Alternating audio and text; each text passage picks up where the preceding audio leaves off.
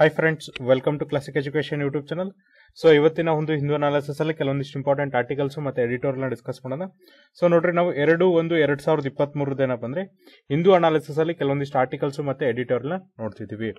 ಜೊತೆಗೆ ನೋಡ್ರಿ, ಯಾರೆಲ್ಲ ಈ ಕಾರ್ಯಕ್ರಮನ ವೀಕ್ಷಿಸಿದ್ರೆ ಎಲ್ಲರಿಗೂ ಕೂಡ ಏನಪ್ಪ ಅಂದ್ರೆ wish you happy new year. So ನೋಡ್ರಿ, ನಾವು ಫಸ್ಟ್ ಆರ್ಟಿಕಲ್ ಏನಿದೆ ಅಂದ್ರೆ it's about deep fake technologies, the danger of deep ಫೇಕ್ಸ್ ಅಂತ ಹೇಳ್ತಿದ್ದಾರೆ.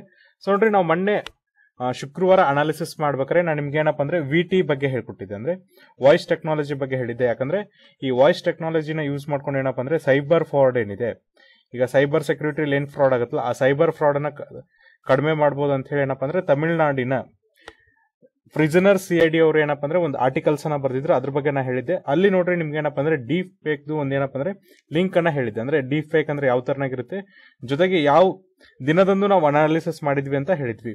ಈಗ ಏನ್ ಮಾಡೋಣ ಅಂದ್ರೆ ಫರ್ದರ್ ನೋಡೋಣ ಎಷ್ಟು ಡೇಂಜರಸ್ ಆಗಿದೆ ಈ ಡೀಪ್ ಫೇಕ್ ಟೆಕ್ನಾಲಜಿ ಅಂದ್ರೆ ಏನು, ಇದು ಎಷ್ಟು ಡೇಂಜರಸ್ ಆಗಿದೆ, ಇದರಿಂದ ಏನಪ್ಪ ಅಂದ್ರೆ ಈ ಜನರಿಗೆ ಆಗುವಂತ ಹಾನಿಗಳು ಏನಂತ ನೋಡ್ತಾ ಹೋಗೋಣ. ಫಸ್ಟ್ ಆಫ್ ಆಲ್ ನೋಡ್ರಿ, ಯಾರೆಲ್ಲ ಏನಪ್ಪ ಅಂದ್ರೆ ಶುಕ್ರವಾರ ವಾಯ್ಸ್ ಟೆಕ್ನಾಲಜಿನ ನೋಡಿಲ್ಲಲ್ಲ, ನೋಡ್ರಿ ತುಂಬಾ ಇಂಪಾರ್ಟೆಂಟ್ ಆರ್ಟಿಕಲ್ ಇದೆ. ಯಾಕಂದ್ರೆ ನಾವು ವಾಯ್ಸ್ ಟೆಕ್ನಾಲಜಿಯಲ್ಲಿ ನಿಮ್ಗೆ ಏನ್ ಮಾಡಿದೀವಪ್ಪ ಅಂದ್ರೆ ಈ ವಾಯ್ಸ್ ಟೆಕ್ನಾಲಜಿನ ಅಡಾಪ್ಟ್ ಮಾಡ್ಕೊಳ್ಳೋದ್ರಿಂದ ಏನಾಗುತ್ತೆ, ಜೊತೆಗೆ ನೋಡ್ರಿ ನಾನು ನಿಮ್ಗೆ ಏನಪ್ಪ ಅಂದ್ರೆ HSBC ಬ್ಯಾಂಕಿಂದ ಒಂದು ಕೂಡ ಎಕ್ಸಾಂಪಲ್ ಅನ್ನ ಕೊಟ್ಟಿದ್ದೆ. ಇವ್ರು 2019 ಏನಪ್ಪ ಅಂದ್ರೆ ಈ ವಾಯ್ಸ್ ಟೆಕ್ನಾಲಜಿನ ಅಡಾಪ್ಟ್ ಮಾಡ್ಕೊಂಡ್ಮೇಲೆ ಏನಪ್ಪ ಅಂದ್ರೆ ಅವರ ಬ್ಯಾಂಕ್ ಅಲ್ಲಿ ಆಗ್ತಿದ್ದಂತ ಫ್ರಾಡ್ ಎಷ್ಟು ಕಮ್ಮಿ ಆಗಿದೆ ಅಂದ್ರೆ 50% ಕಮ್ಮಿ ಆಗಿದೆ ಅಂತ ನಿಮ್ಗೆ ಹೇಳಿದ್ವಿ. ಹಾಗಾಗಿ ಯಾರೆಲ್ಲ ಇನ್ನೂ ಕೂಡ ಏನಪ್ಪ ಅಂದ್ರೆ ಫ್ರೈಡೆ ಎಪಿಸೋಡ್ ಅನ್ನ ನೋಡಿಲ್ಲ ಅಥವಾ ಫ್ರೈಡೆ ಅನಾಲಿಸಿಸ್ ಅನ್ನ ನೋಡಿಲ್ಲ, ಆದಷ್ಟು ಬೇಗ ನೋಡ್ರಿ. ಯಾಕಂದ್ರೆ ಅಲ್ಲಿ ನಾವು ನಿಮ್ಗೆ ಏನಪ್ಪ ಅಂದ್ರೆ ವಾಯ್ಸ್ ಟೆಕ್ನಾಲಜಿ ಬಗ್ಗೆ ಹೇಳಿದೀವಿ.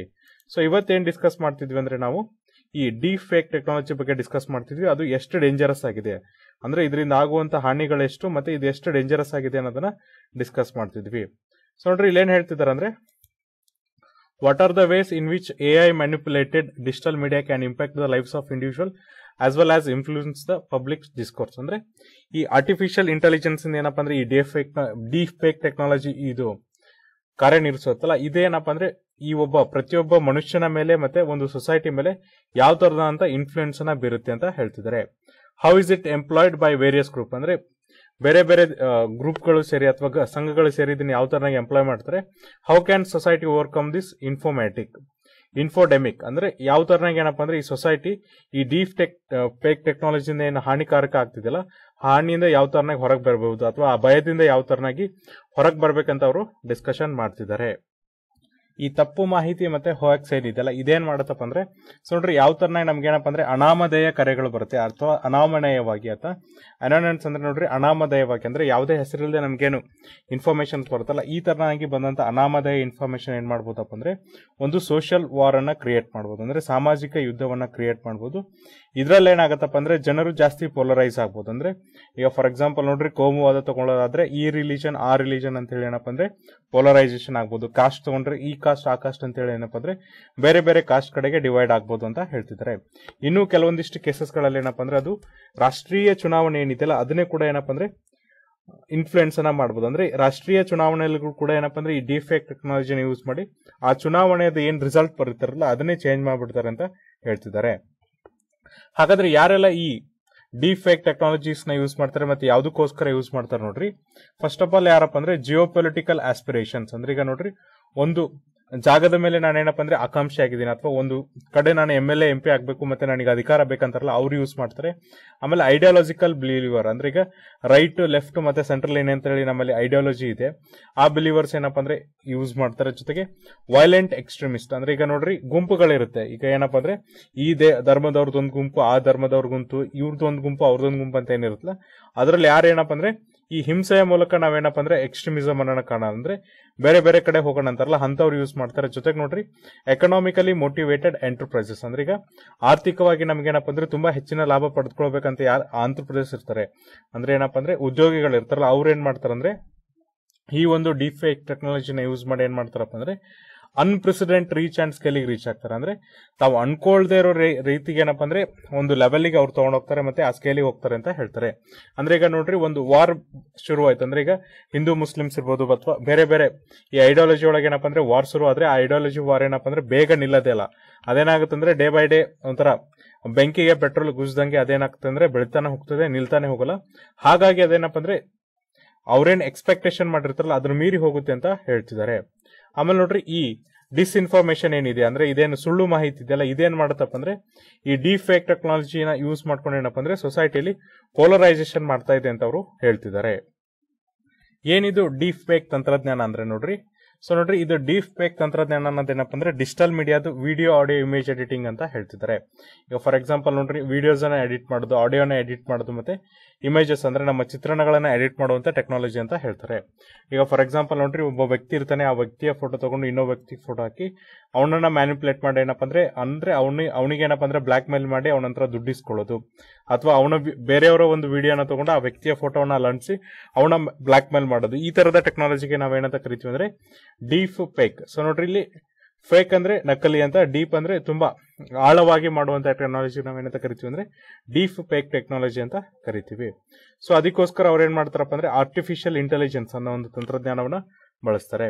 ಸೊ ನೋಡ್ರಿ ಇದೇನಪ್ಪ ಅಂದ್ರೆ ಹೈಪರ್ ರಿಯಲಿಸ್ಟಿಕ್ ಡಿಜಿಟಲ್ ಫಾಲ್ಸಿಫಿಕೇಶನ್ ಅಂದ್ರೆ ಹೈಪರ್ ರಿಯಲಿಸ್ಟಿಕ್ ಅಂದ್ರೆ ನಾವೀಗೇನ್ ಮಾಡ್ತೀವಿ ಅಂದ್ರೆ ಹೆಚ್ಚು ಸೋಷಿಯಲ್ ಮೀಡಿಯಾದಲ್ಲೇ ಟೈಮ್ ಅನ್ನ ಸ್ಪೆಂಡ್ ಮಾಡೋದ್ರಿಂದ ನಮ್ಗೇನಪ್ಪ ಅಂದ್ರೆ ಅಲ್ಲಿ ರಿಯಾಲಿಟಿ ಒಳಗೆ ಏನಾಗಿರುತ್ತೆ ಅಂತ ಗೊತ್ತಿರಲ್ಲ. ಜಾಸ್ತಿ ನಾವೇನ್ ಮಾಡ್ತೀವಿ ಅಂದ್ರೆ ಸೋಷಿಯಲ್ ಮೀಡಿಯಾದಲ್ಲಿ ಬರೋದನ್ನೇ ನಂಬ್ತೀವಲ್ಲ, ಹಾಗಾಗಿ ನಮ್ಗೇನ್ ಮಾಡ್ತಾರಪ್ಪ ಅಂದ್ರೆ ಸುಳ್ಳು ಮಾಹಿತಿಗಳನ್ನ ಸತ್ಯ ಅಂತ ಹೇಳಿ ತೋರಿಸ್ತಾರೆ. ಹಾಗಾಗಿ ಇದೇನಪ್ಪ ಅಂದ್ರೆ ಹೈಪರ್ ರಿಯಲಿಸ್ಟಿಕ್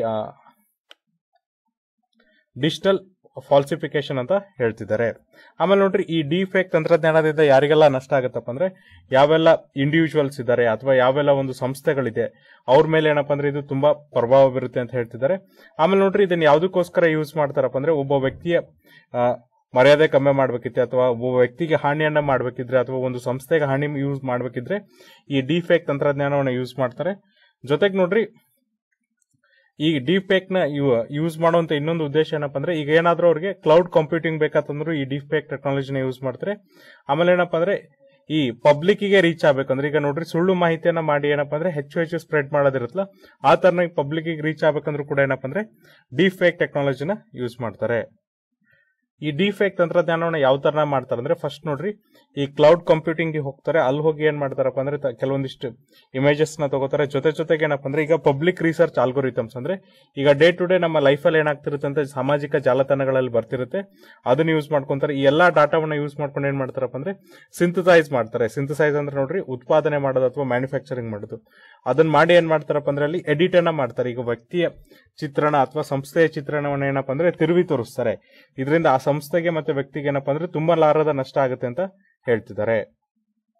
ಈ ಆರ್ಟಿಫಿಷಿಯಲ್ ತಂತ್ರಜ್ಞಾನವನ್ನ ಬಳಸಿ ಏನ್ ಡೀಪ್ ಟೆಕ್ನಾಲಜಿ ಯೂಸ್ ಮಾಡ್ತಾರೆ, ಡೀಪ್ ಫೇಕ್ ಟೆಕ್ನಾಲಜಿನ ಬಳಸ್ತಾರಲ್ಲ, ಇಲ್ಲಿ ಕೂಡ ಕೆಲವೊಂದು ಕಡೆ ಬೆನಿಫಿಟ್ ಇದೆ ಅಂತ ಹೇಳ್ತಾರೆ. ಎಲ್ಲಪ್ಪ ಅಂದ್ರೆ ನಮಗೆ ಆಕ್ಸೆಸಿಬಿಲಿಟಿ ಮಾಡಕ್ಕೆ, ಫಾರ್ ಎಕ್ಸಾಂಪಲ್ ನೋಡ್ರಿ ಎಜುಕೇಶನ್ಸ್ ಅಲ್ಲಿ ಅಂದ್ರೆ ನಾವೇನ್ ಮಾಡ್ಬೋದು ಅಂದ್ರೆ ಒಂದೇನೋ ತೋರಿಸ್ಬೇಕಿತ್ತು ಬಟ್ ಮಕ್ಕಳಿಗೆ ಅರ್ಥ ಆಗ್ಲಿಲ್ಲ ಅಂದ್ರೆ ನಾವೇನ್ ಮಾಡ್ಬೋದಪ್ಪ ಅಂದ್ರೆ ಒಂದು ಅದರದೇ ಒಂದು ಫೇಕ್ ಮಾಡಿ ಏನಪ್ಪ ಅಂದ್ರೆ ಡೆಮೋ ತೋರಿಸೋದ್ರಿಂದ ಮಕ್ಕಳಿಗೆ ಇನ್ನೂ ಚೆನ್ನಾಗಿ ಅರ್ಥ ಆಗುತ್ತೆ, ಅಲ್ಲಿ ಯೂಸ್ ಆಗುತ್ತೆ. ಆಮೇಲೆ ಫಿಲಂ ಪ್ರೊಡಕ್ಟ್ಸ್ ಅಲ್ಲಿ ಯೂಸ್ ಆಗುತ್ತೆ. ಆಮೇಲೆ ನೋಡ್ರಿ ಕ್ರಿಮಿನಲ್ ಫಾರೆನ್ಸಿಕ್ ಅಲ್ಲಿ ಯೂಸ್ ಆಗುತ್ತೆ. ಜೊತೆಗೆ ಆರ್ಟಿಸ್ಟಿಕ್ ಎಕ್ಸ್ಪ್ರೆಷನ್ ಅಲ್ಲಿ ಏನಪ್ಪ ಅಂದ್ರೆ ಇದು ಯೂಸ್ ಆಗುತ್ತೆ.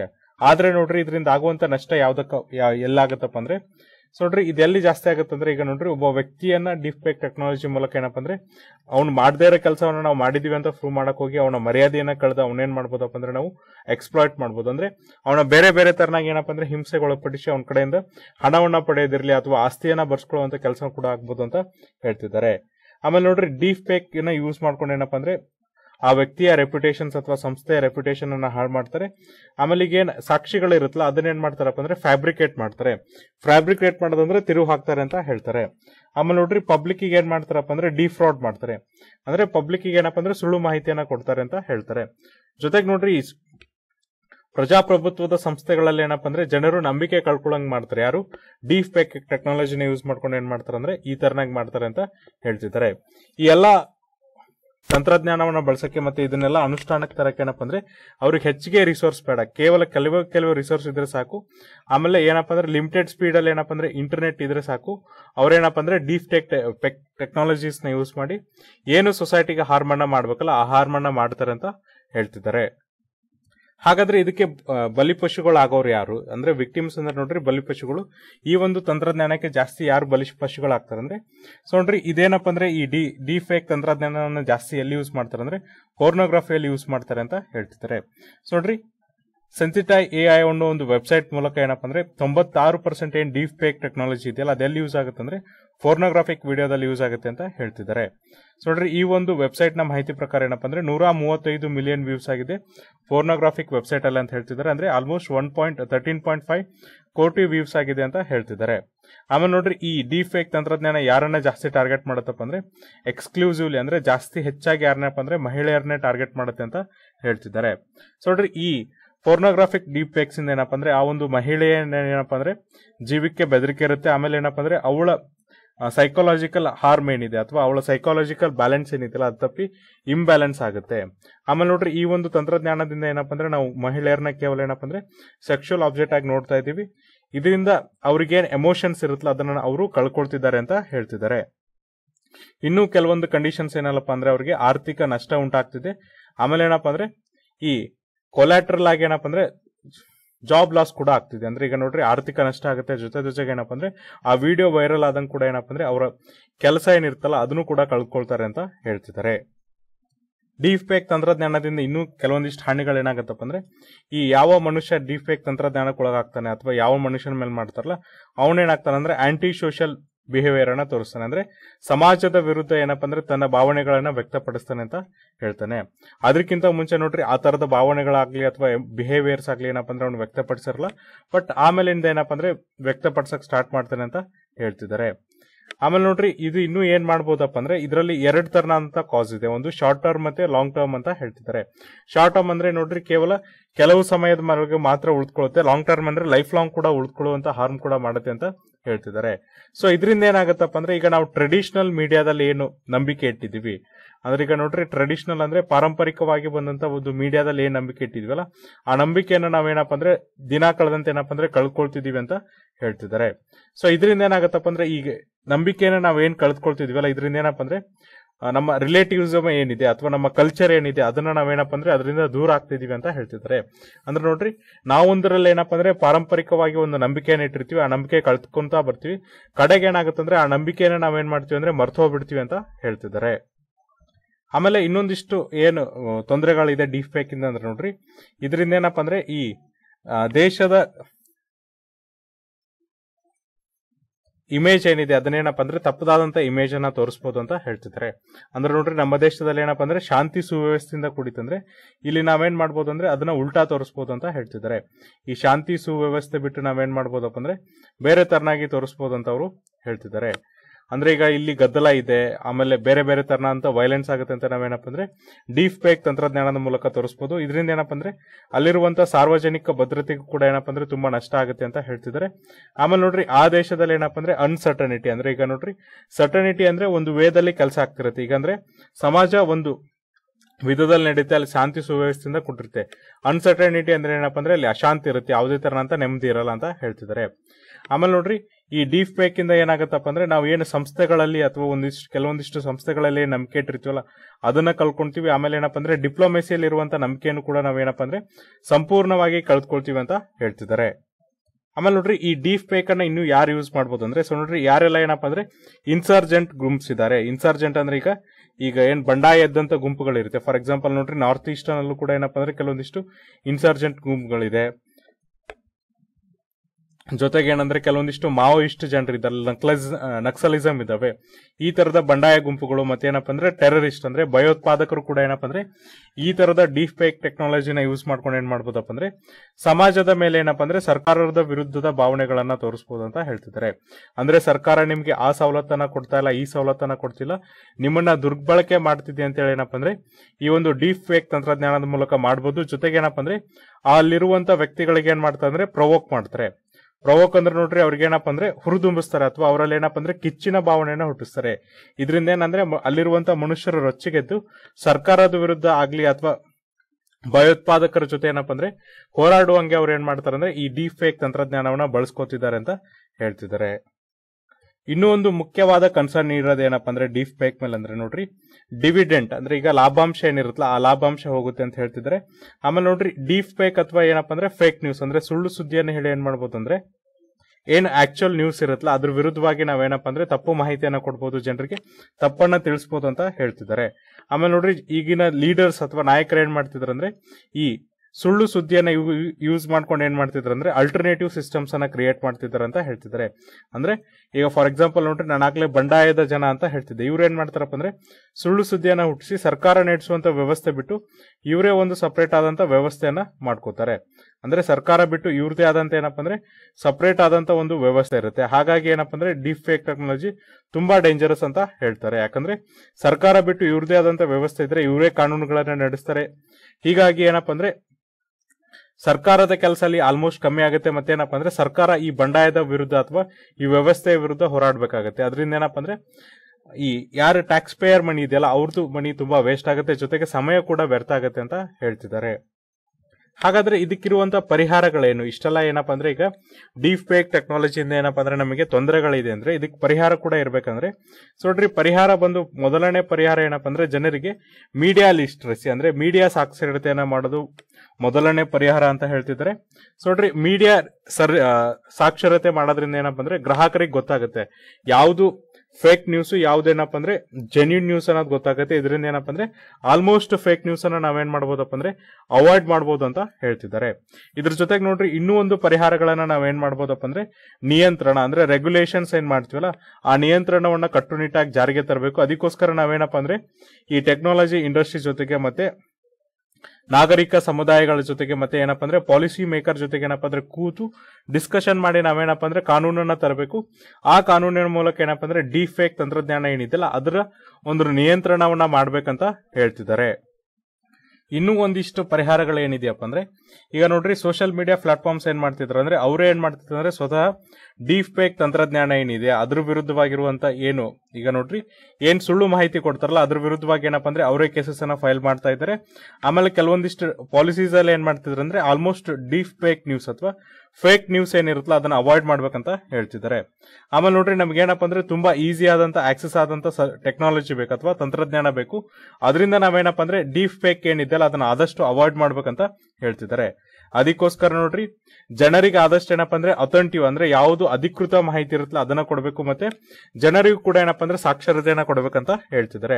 ಕೊನೆಯದಾಗಿ ನೋಡ್ರಿ, ಆಥರ್ ಏನ್ ಹೇಳ್ತಾರೆ ಅಂದ್ರೆ ಈ ಡೀಪ್ ಫೇಕ್ ನಿಲ್ಬೇಕಂದ್ರೆ ಮೊದಲು ನಾವು ಅಂದ್ರೆ ಯಾರೆಲ್ಲ ಇಂಟರ್ನೆಟ್ ಅನ್ನ ಯೂಸ್ ಮಾಡ್ತಿದ್ವಲ್ಲ ಅವ್ರು ಏನ್ ಮಾಡ್ಬೇಕಪ್ಪ ಅಂದ್ರೆ ಯಾವ್ದಾದ್ರು ಒಂದು ವಿಷಯ ಬಂದಾಗ ಅಥವಾ ಯಾವ್ದಾದ್ರು ಒಂದೇನಪ್ಪ ಅಂದ್ರೆ ಸುದ್ದಿ ಬಂದಾಗ ಆ ಸುದ್ದಿಯನ್ನ ಫಸ್ಟ್ ಏನ್ ಮಾಡ್ಬೇಕಪ್ಪ ಅಂದ್ರೆ ಓದಿ ಪಾಸ್ ಮಾಡ್ಬೇಕಂದ್ರೆ ಈ ಸುದ್ದಿ ಏನಪ್ಪ ಅಂದ್ರೆ ಈಗ ನಾವು ಫಾರ್ವರ್ಡ್ ಮಾಡೋದ್ರಿಂದ ಅದರಿಂದ ಲಾಭ ಇದೆಯಾ ನಷ್ಟ ಇದೆಯಾ ಅಂತ ಪಾಸ್ ಮಾಡಿ ಮುಂದೆ ಫಾರ್ವರ್ಡ್ ಮಾಡ್ಬೇಕು ಅಥವಾ ಅಲ್ಲೇ ಅದನ್ನೇನಪ್ಪ ಅಂದ್ರೆ ಡ್ರಾಪ್ ಮಾಡ್ಬೇಕಂತ ಹೇಳ್ತಿದ್ದಾರೆ. ಅಂದ್ರೆ ಯಾವಾಗಲೂ ಗ್ರಾಹಕರು ಏನಪ್ಪ ಅಂದ್ರೆ ಎಚ್ಚರಿಕೆ ಆಗ್ತಾರಲ್ಲ ಆ ಸಮಯದಲ್ಲಿ ಏನಪ್ಪ ಅಂದ್ರೆ ಈ ತರದ ಡೀಪ್ ಫೇಕ್ ಟೆಕ್ನಾಲಜಿ ಏನಪ್ಪ ಅಂದ್ರೆ ಆಲ್ಮೋಸ್ಟ್ ಕಮ್ಮಿ ಆಗುತ್ತೆ ಅಂತ ಇಲ್ಲಿ ಹೇಳ್ತಿದ್ದಾರೆ.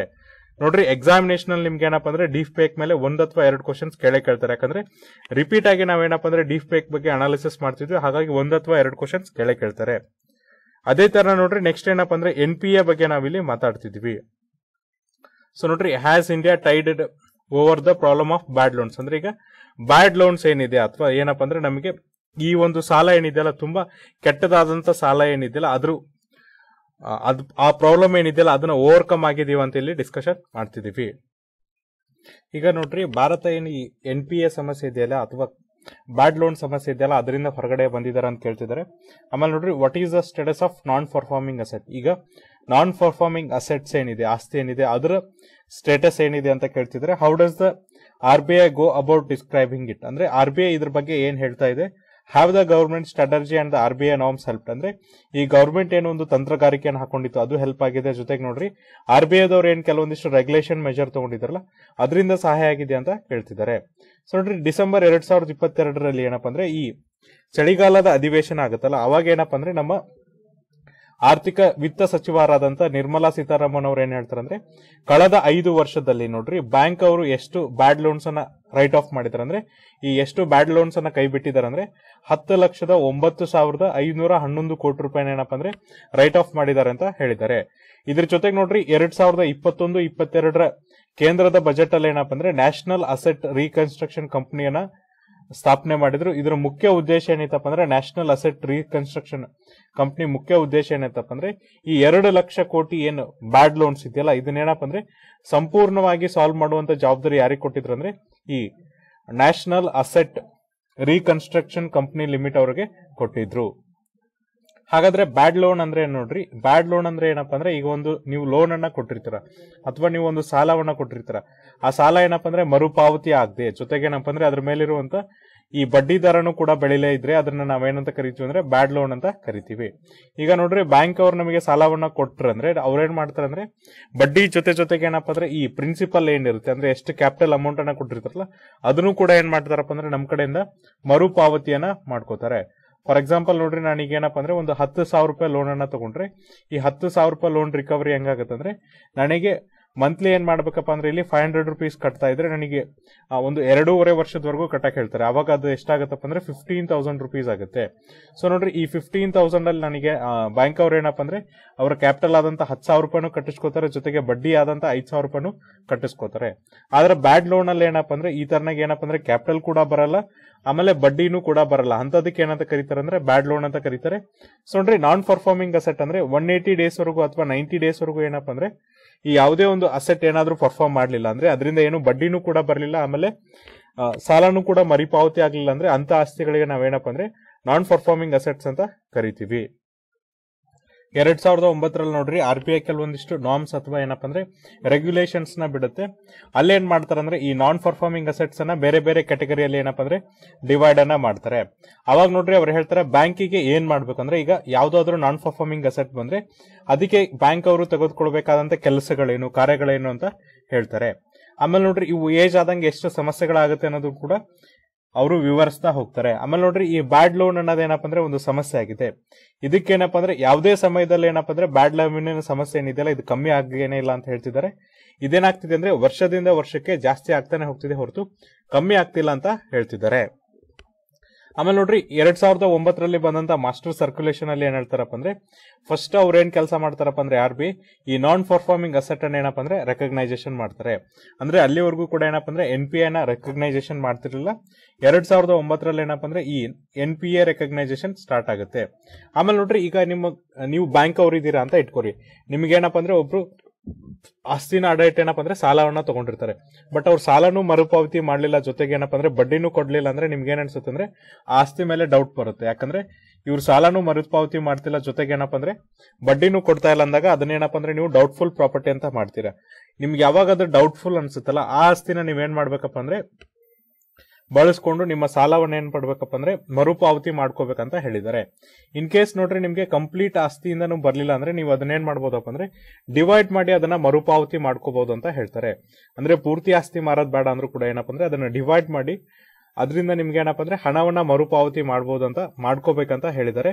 ಆಮೇಲೆ ನೋಡ್ರಿ ಅಕ್ಟೋಬರ್ 2021 ಏನಪ್ಪ ಅಂದ್ರೆ ಈ ಕ್ಲಾಸಸ್ ಏನಪ್ಪ ಅಂದ್ರೆ ಇನ್ನೂ ಕೆಲವೊಂದಿಷ್ಟು ಕ್ಲಾಸಸ್ ಅನ್ನ ಆಡ್ ಮಾಡ್ತಾರೆ. ಇದರಿಂದ ಏನಪ್ಪ ಅಂದ್ರೆ NPA ಕಾನೂನು ಇನ್ನೂ ಕೂಡ ಏನಪ್ಪ ಅಂದ್ರೆ ಸ್ಟ್ರಿಕ್ಟ್ ಆಗಿದೆ ಅಂತ ಹೇಳ್ತಾರೆ. ಈಗ ಒಂದು ಆಸ್ತಿ ಇರುತ್ತೆ, ಎಂಟೈರ್ ಆಸ್ತಿ ಮಾರಕ್ಕೆ ಏನಪ್ಪ ಅಂದ್ರೆ ಅವರು ಒಪ್ಪಿಗೆ ಕೊಡ್ಲಿಲ್ಲ ಅಂದ್ರೆ ನೀವು ಇದ್ರ ಭಾಗವನ್ನಾದ್ರೂ ಮಾರಿ ಏನಪ್ಪ ಅಂದ್ರೆ ನೀವೇನ್ ಮಾಡ್ಬೋದು ಅಂದ್ರೆ ಆ ಹಣವನ್ನ ರಿಕವರಿ ಮಾಡ್ಕೋಬೇಕಂತ ಹೇಳಿ 2009 ಏನಪ್ಪ ಅಂದ್ರೆ RBI ಮಾಸ್ಟರ್ ರೆಗ್ಯುಲೇಷನ್ಸ್ ಅವರು ಹೇಳ್ತಾರೆ. ಈಗ ನೋಡ್ರಿ ನಿಮ್ಮ ಆಸ್ತಿ ಏನಪ್ಪ ಅಂದ್ರೆ ಸ್ಟ್ಯಾಂಡರ್ಡ್ ಆಗಿತ್ತು, ಅದಕ್ಕೆ ಏನಪ್ಪ ಅಂದ್ರೆ ಮಾರ್ಕೆಟ್ ಅಲ್ಲಿ ಫುಲ್ ವ್ಯಾಲ್ಯೂ ಇದೆ, ಏನು ಸಮಸ್ಯೆ ಇಲ್ಲ ಅಂದ್ರೂ ಕೂಡ ಏನಪ್ಪ ಅಂದ್ರೆ ಬ್ಯಾಂಕ್ ಅವ್ರಿಗೆ ಏನಪ್ಪ ಅಂದ್ರೆ ಅದನ್ನ ಮಾರುವಂತ ಹಕ್ಕಾಗ್ಲಿ ಆಮೇಲೆ ಏನಪ್ಪ ಅಂದ್ರೆ ಡಿವೈಡ್ ಮಾಡಿ ಕೊಡುವಂತ ಹಕ್ಕಾಗ್ಲಿ ಇರುತ್ತೆ ಅಂತ ಹೇಳ್ತಿದ್ದಾರೆ. ಅಂದ್ರೆ ಈಗ ಅವರ ಹಣವನ್ನ ಹಿಂಪಡೆಯೋದಕ್ಕೋಸ್ಕರ ಏನಪ್ಪ ಅಂದ್ರೆ ನಿಮ್ಮ ಪ್ರಾಪರ್ಟಿ ಡೌಟ್ಫುಲ್ ಇಲ್ಲ, ನೀವು ಡೌಟ್ಫುಲ್ ಇದ್ರ ಅಂದ್ರೆ ಅದನ್ನು ಮಾರಾದ್ರೂ ಏನ್ ಮಾಡ್ಬೋದಪ್ಪ ಅಂದ್ರೆ ಅವರು ಹಣವನ್ನ ಹಿಂಪಡೆಯಬಹುದು ಅಂತ ಹೇಳ್ತಿದ್ದಾರೆ. ಇದ್ರ ಜೊತೆಗೆ ನೋಡ್ರಿ ಬ್ಯಾಂಕ್ ಅವ್ರಿಗೆ ಏನ್ ಹೇಳಿದ್ದಾರೆ, ಇನ್ನೂ ಕೆಲವೊಂದಿಷ್ಟು ನಾವು ಪ್ರೊವಿಷನ್ಸ್ ನ ಮಾಡ್ತೀವಿ ಅಥವಾ ಇನ್ನೂ ಕೆಲವೊಂದಿಷ್ಟು ಕಾನೂನುಗಳನ್ನ ಮಾಡ್ತೀವಿ. ಅದರಿಂದ ಏನಪ್ಪ ಅಂದ್ರೆ ನಿಮ್ಮ ಏನ್ ಲೋನ್ ಇದೆಯಲ್ಲ ಅದನ್ನ ರಿಕವರಿ ಮಾಡ್ಕೊಳ್ಳಕ್ಕೆ ಹೆಚ್ಚು ಅವಕಾಶಗಳನ್ನ ಕೊಡ್ತೀವಿ ಅಂತ ಹೇಳಿದ್ದಾರೆ. ಆಮೇಲೆ ನೋಡ್ರಿ ಯಾವುದೇ ಒಂದು ಅವ್ರಿಗೆ ಏನಾದ್ರೂ ರಿಸ್ಕ್ ಅನ್ಸಿದ್ರೆ ಅಲ್ಲೇನ್ ಮಾಡ್ತಾರೆ ಅಂದ್ರೆ ಬೇಗ ಅವರ NPA ಆಗೋದಕ್ಕಿಂತ ಮುಂಚೆ ಏನಪ್ಪ ಅಂದ್ರೆ ಲೋನ್ ಅನ್ನ ರಿಕವರಿ ಮಾಡ್ತಾರೆ ಅಂತ ಹೇಳ್ತಿದ್ದಾರೆ. ಈಗ ನೋಡ್ರಿ ಹೋಮ್ ಲೋನ್ಸ್ ಅಲ್ಲಿ ಏನಪ್ಪ ಅಂದ್ರೆ ಟೀಸರ್ ರೇಟ್ಸ್ ಏನ್ ಬರುತ್ತಲ್ಲ ಅವು ಏನಪ್ಪ ಅಂದ್ರೆ ಡೇ ಬೈ ಡೇ ಚೇಂಜ್ ಆಗ್ತಿರುತ್ತೆ. ಯಾವ ತರನ ರಿಸ್ಕ್ ಇರುತ್ತಲ್ಲ ಅದೇ ತರನಂತ ಪ್ರೊವಿಷನ್ಸ್ ಕೂಡ ಏನಪ್ಪ ಅಂದ್ರೆ ಈ NPA ಲೋನ್ ಗಳಿಗೆ ಏನಪ್ಪ ಅಂದ್ರೆ ಅಪ್ಲೈ ಮಾಡ್ತಿದ್ದಾರೆ ಅಂತ ಹೇಳಿದ್ದಾರೆ. ಈ ಕಳೆದ 5 ವರ್ಷಗಳಲ್ಲಿ ನೋಡ್ರಿ ಬ್ಯಾಂಕ್ ಎಷ್ಟು NPA ಲೋನ್ ಗಳನ್ನ ರಿಕವರಿ ಮಾಡ್ಕೊಂಡಿದೆ ಅಂತ ಹೇಳ್ತಿದ್ದಾರೆ. ಆಮೇಲೆ ನೋಡ್ರಿ ಬ್ಯಾಂಕಿಂಗ್ ಸಿಸ್ಟಮ್ ಈಗ ಯಾವ ತರನಾಗಿ ಕೆಲಸ ಮಾಡ್ತಿದೆ NPA ಲೋನ್ ಗಳನ್ನ ರಿಕವರಿ ಮಾಡಕಂದ್ರೆ ನೋಡ್ರಿ ministry of state for finance ಅಂದ್ರೆ ಈ ಫೈನಾನ್ಸ್ ಮಿನಿಸ್ಟ್ರಿ ಸ್ಟೇಟ್ ಆದಂತ ಭಗವಂತ್ ಕರಾಡ್ ಅವರು ನೋಡ್ರಿ ರಾಜ್ಯಸಭೆಗೆ ಏನಪ್ಪ ಅಂದ್ರೆ ಈ ಚಳಿಗಾಲದ ಅಧಿವೇಶನದಲ್ಲಿ ಒಂದು ಮಾಹಿತಿಯನ್ನು ಕೊಡ್ತಾರೆ. ಇವ್ರ ಪ್ರಕಾರ ಏನಪ್ಪ ಅಂದ್ರೆ ಕಮರ್ಷಿಯಲ್ ಬ್ಯಾಂಕ್ ಕಳೆದ 5 ವರ್ಷಗಳಲ್ಲಿ ಎಷ್ಟು ನಾನ್ ಪರ್ಫಾರ್ಮಿಂಗ್ ಅಸೆಟ್ಸ್ ಅನ್ನ ತೆಗೆದು ಹಾಕಿದೆ ಬ್ಯಾಂಕಿಂಗ್ ಇಂದ ಅಂದ್ರೆ 10.1 ಲಕ್ಷ ಕೋಟಿ ಹಣವನ್ನ ತೆಗೆದುಹಾಕಿದೆ ಅಂತ ಹೇಳ್ತಿದ್ದಾರೆ. ಆಮೇಲೆ ನೋಡ್ರಿ ಅದರೊಳಗೆ ಏನಪ್ಪ ಅಂದ್ರೆ 1.32 ಲಕ್ಷ ಕೋಟಿಯನ್ನ ರಿಕವರಿ ಮಾಡ್ಕೊಂಡಿದೆ ಅಂತ ಹೇಳ್ತಿದ್ದಾರೆ. ಈಗ ನೋಡ್ರಿ ಹಣವನ್ನ ತೆಗೆದು ಹಾಕಿದ್ದಕ್ಕೆ ಮತ್ತೆ ರಿಕವರಿ ಮಾಡ್ಕೊಂಡಿಕ್ ನೋಡಿದ್ರೆ ಕೇವಲ 13% ಹಣವನ್ನ ಮಾತ್ರ ನಾವೇನಪ್ಪ ಅಂದ್ರೆ ರಿಕವರಿ ಮಾಡ್ಕೊಂಡಿದೀವಿ. ರಿಕವರಿ ಅಂದ್ರೆ ಮರುಪಾವತಿಯನ್ನ ಮಾಡ್ಕೊಂಡಿದೀವಿ ಅಂತ ಹೇಳ್ತಿದ್ದಾರೆ. ಈಗ 10 ಲಕ್ಷ ಕೋಟಿನ ನಾವೇನಪ್ಪ ಅಂದ್ರೆ ಬ್ಯಾಂಕ್ ಇಂದ ತೆಗೆದು ಹಾಕಿದ್ರೆ ಕೇವಲ 1.32 ಲಕ್ಷ ಮಾತ್ರ ನಾವೇನಪ್ಪ ಅಂದ್ರೆ ಮರುಪಾವತಿ ಮಾಡ್ಕೊಂಡಿದೀವಿ ಅಂತ ಹೇಳಿದ್ದಾರೆ. ಜೊತೆಗೆ ನೋಡ್ರಿ ಈಗ ಏನಪ್ಪ ಅಂದ್ರೆ ರಿಕವರಿ ಟೈಮಿಗೆ ಬಂದ್ರೆ ಅಂದ್ರೆ ಈಗ ಬ್ಯಾಂಕ್ ಅವ್ರು ನೋಡ್ರಿ ಒಂದು ಆಸ್ತಿನ ಏನಪ್ಪ ಅಂದ್ರೆ ನಾನ್ ಪರ್ಫಾರ್ಮಿಂಗ್ ಅಸೆಟ್ಸ್ ಅಂತ ಗುರುತಿಸಿದ್ರಂದ್ರೆ ಅದನ್ನ ರಿಕವರಿ ಮಾಡ್ಕೋಬೇಕಾದ್ರೆ ಅವ್ರು ಏನ್ ಮಾಡ್ತಾರೆ ಅಂದ್ರೆ ಹೇರ್ ಕಟ್ಸ್ ಮಾಡ್ತಾರೆ. ಸೊ ನೋಡ್ರಿ ಹೇರ್ ಕಟ್ ಅಂದ್ರೆ ಸಿಂಪಲ್ ಏನಪ್ಪ ಅಂದ್ರೆ ಈಗ ನಿಮಗೆ ಈಗ ನಾನಾಗ್ಲೇ ಹೇಳ್ದಂಗೆ ನಾನು 1,000 ರೂಪಾಯಿ ಸಾಲ ತಗೊಂಡಿದ್ರೆ ನನಗೆ 10,000 ರೂಪಾಯಿ ಸಾಲ ತಗೊಂಡಿದ್ರೆ ಏನಪ್ಪ ಅಂದ್ರೆ 15,000 ರೂಪಾಯಿ ನಾನು ಇಂಟ್ರೆಸ್ಟ್ ತುಂಬಬೇಕಾಗಿರುತ್ತೆ 3 ವರ್ಷಕ್ಕೆ. ಬಟ್ ನಾನೇನಪ್ಪ ಅಂದ್ರೆ 1 ವರ್ಷದವರೆಗೂ ತುಂಬದೇ ಇಲ್ಲ. ಈಗ ಬ್ಯಾಂಕ್ ಅವರು ರಿಕವರಿ ಮಾಡ್ಕೊಳಕ್ ಬಂದಾಗ ಅವರು ಸೆಟಲ್ಮೆಂಟ್ ಬರ್ತಾರೆ. ಫಸ್ಟ್ ಏನ್ ಮಾಡ್ತಾರೆ ಅಂದ್ರೆ 12,000 ಕೊಡ್ರಿ ನಾವೇನಪ್ಪ ಅಂದ್ರೆ ನಿಮ್ ಕಂಪ್ಲೀಟ್ ಲೋನ್ ಇದೆಯಲ್ಲ ಅದನ್ನ ತೆಗೆದು ಹಾಕ್ತಿವಿ ಅಂತ ಹೇಳ್ತಾರೆ. ಸೊ ನಾನು ಅದಕ್ಕೆ ಒಪ್ಲಿಲ್ಲ ಅಂದ್ರೆ ಅವ್ರೇನ್ ಮಾಡ್ತಾರೆ ಅಂದ್ರೆ 11,000ಕ್ಕೆ ಬರ್ತಾರೆ. ಇದಕ್ಕೂ ಒಪ್ಲಿಲ್ಲ ಅಂದ್ರೆ ಕೇವಲ 10,000 ಆದ್ರೂ ಕೊಡ್ರಿ ನಮ್ ಕ್ಯಾಪಿಟಲ್, ನಾವು ನಿಮ್ದು ಏನ್ ಮಾಡ್ತೀವಿ ಅಂದ್ರೆ ಲೋನ್ ಅನ್ನ ಸಂಪೂರ್ಣವಾಗಿ ತೆಗೆದು ಹಾಕ್ತಿವಿ ಅಂತ ಹೇಳ್ತಾರೆ. ಹಾಗಾಗಿ ಏನಾಗತ್ತಪ್ಪ ಅಂದ್ರೆ ನಾನು ಒಪ್ತೀನಿ, ಯಾಕಂದ್ರೆ ನನಗೆ 5,000 ರೂಪಾಯಿ ಏನು ಬಡ್ಡಿ ಕೊಡ್ಬೇಕಲ್ಲ ಆ ಬಡ್ಡಿ ನಿಂತೋಗುತ್ತೆ. ಕೇವಲ ಏನಪ್ಪ ಅಂದ್ರೆ ನಾನು ಅಸಲನ್ನ ಮಾತ್ರ ಕಟ್ತೀನಿ. ಹಾಗಾಗಿ ನೋಡ್ರಿ ಬ್ಯಾಂಕ್ ಅವರು ಈ ಸಾಲ ಮರುಪಾವತಿ ಮಾಡ್ಕೋಬೇಕಾದ್ರೆ ಜಾಸ್ತಿ ಹೇರ್ ಕಟ್ ಮಾಡ್ತಾರೆ. ಹೇರ್ ಕಟ್ ಅಂದ್ರೆ ಏನ್ ಅಮೌಂಟ್ ರಿಕವರಿ ಮಾಡ್ಕೋಬೇಕಿತ್ತು, ಮರುಪಾವತಿ ಮಾಡ್ಬೇಕಿತ್ತಲ್ಲ ಅದನ್ನ ಕಟ್ ಮಾಡ್ತಾ ಬರ್ತಾರೆ ಅಂತ ಹೇಳ್ತಾರೆ. ಹಾಗಾದ್ರೆ ನಾವ್ ಯಾಕೆ NPA ನ ರೆಕಗ್ನೈಸೇಷನ್ ಮಾಡ್ಬೇಕಂದ್ರೆ ನೋಡ್ರಿ ಬ್ಯಾಂಕಿಂಗ್ ಸಿಸ್ಟಮ್ ಮತ್ತೆ ಗವರ್ಮೆಂಟ್ ರೆಗ್ಯುಲೇಟರಿ ಅಥಾರಿಟೀಸ್ ಯಾರಿರ್ತಾರೆ ಅಂದ್ರೆ ಅಧಿಕಾರಿಗಳು ಯಾರಿರ್ತಾರೆ ಅವ್ರು ಏನ್ ಮಾಡ್ಕೋಬೇಕಪ್ಪ ಅಂದ್ರೆ ಒಂದು ದೇಶದ ಫೈನಾನ್ಸ್ ಸಿಸ್ಟಮ್ ಏನಿದೆಯಲ್ಲ ಅದೇನಪ್ಪ ಅಂದ್ರೆ ತುಂಬಾ ಆರೋಗ್ಯಕರವಾಗಿರ್ಬೇಕಂತ ಹೇಳ್ಬೇಕಾಗತ್ತೆ. ಯಾಕಂದ್ರೆ ಒಂದು ದೇಶದ ಆರ್ಥಿಕ ಸಿಸ್ಟಮ್ ಆರೋಗ್ಯಕರವಾಗಿದ್ರೆ ಅಲ್ಲಿನ ಜನತೆ ಏನಪ್ಪ ಅಂದ್ರೆ ಆರೋಗ್ಯಕರವಾಗಿರ್ತಾರೆ. ಹಾಗಾಗಿ ಹೆಲ್ದಿ ಆರೋಗ್ಯವಾದಂತ ಸಿಸ್ಟಮ್ ಯಾವ ತರನಾಗಿರ್ಬೇಕಂತ ಹೇಳಿ ಬ್ಯಾಂಕಿಂಗ್ ಸಿಸ್ಟಮ್ ಅವರು, ಗವರ್ಮೆಂಟ್ ಅವರು ಮತ್ತೆ ರೆಗ್ಯುಲೇಟರಿ ಅಥಾರಿಟೀಸ್ ಅವರು ಡಿಸೈಡ್ ಮಾಡ್ತಾರೆ. ಆಮೇಲೆ ನೋಡ್ರಿ ವೀಕ್ ಫೈನಾನ್ಷಿಯಲ್ ಸಿಸ್ಟಮ್ ಏನಿದೆಯಲ್ಲ ಇದೇನ್ ಮಾಡತ್ತಪ್ಪ ಅಂದ್ರೆ ಜನರ ಜೀವನ ಮತ್ತೆ ಅವರ ಜೀವನ ಎರಡನ್ನೂ ಕೂಡ ಕಿತ್ಕೊಳ್ಳಾಗುತ್ತೆ ಅಂತ ಹೇಳ್ತಿದ್ದಾರೆ. ಆಮೇಲೆ ನೋಡ್ರಿ ಈ NPA ರೆಕಗ್ನೈಸೇಷನ್ ಅಲ್ಲಿ ನಾವೇನಪ್ಪ ಅಂದ್ರೆ ತುಂಬಾ ಅಗ್ರೆಸಿವ್ ಆಗಿ ಯಾವಾಗಿದ್ವಿ ಅಂದ್ರೆ 2014-15 ಸಮಯದಲ್ಲಿ ಏನಪ್ಪ ಅಂದ್ರೆ ನಾವು ತುಂಬಾ ಅಗ್ರೆಸಿವ್ ಆಗಿದ್ವಿ ಅಂತ ಹೇಳ್ತಿದ್ದಾರೆ.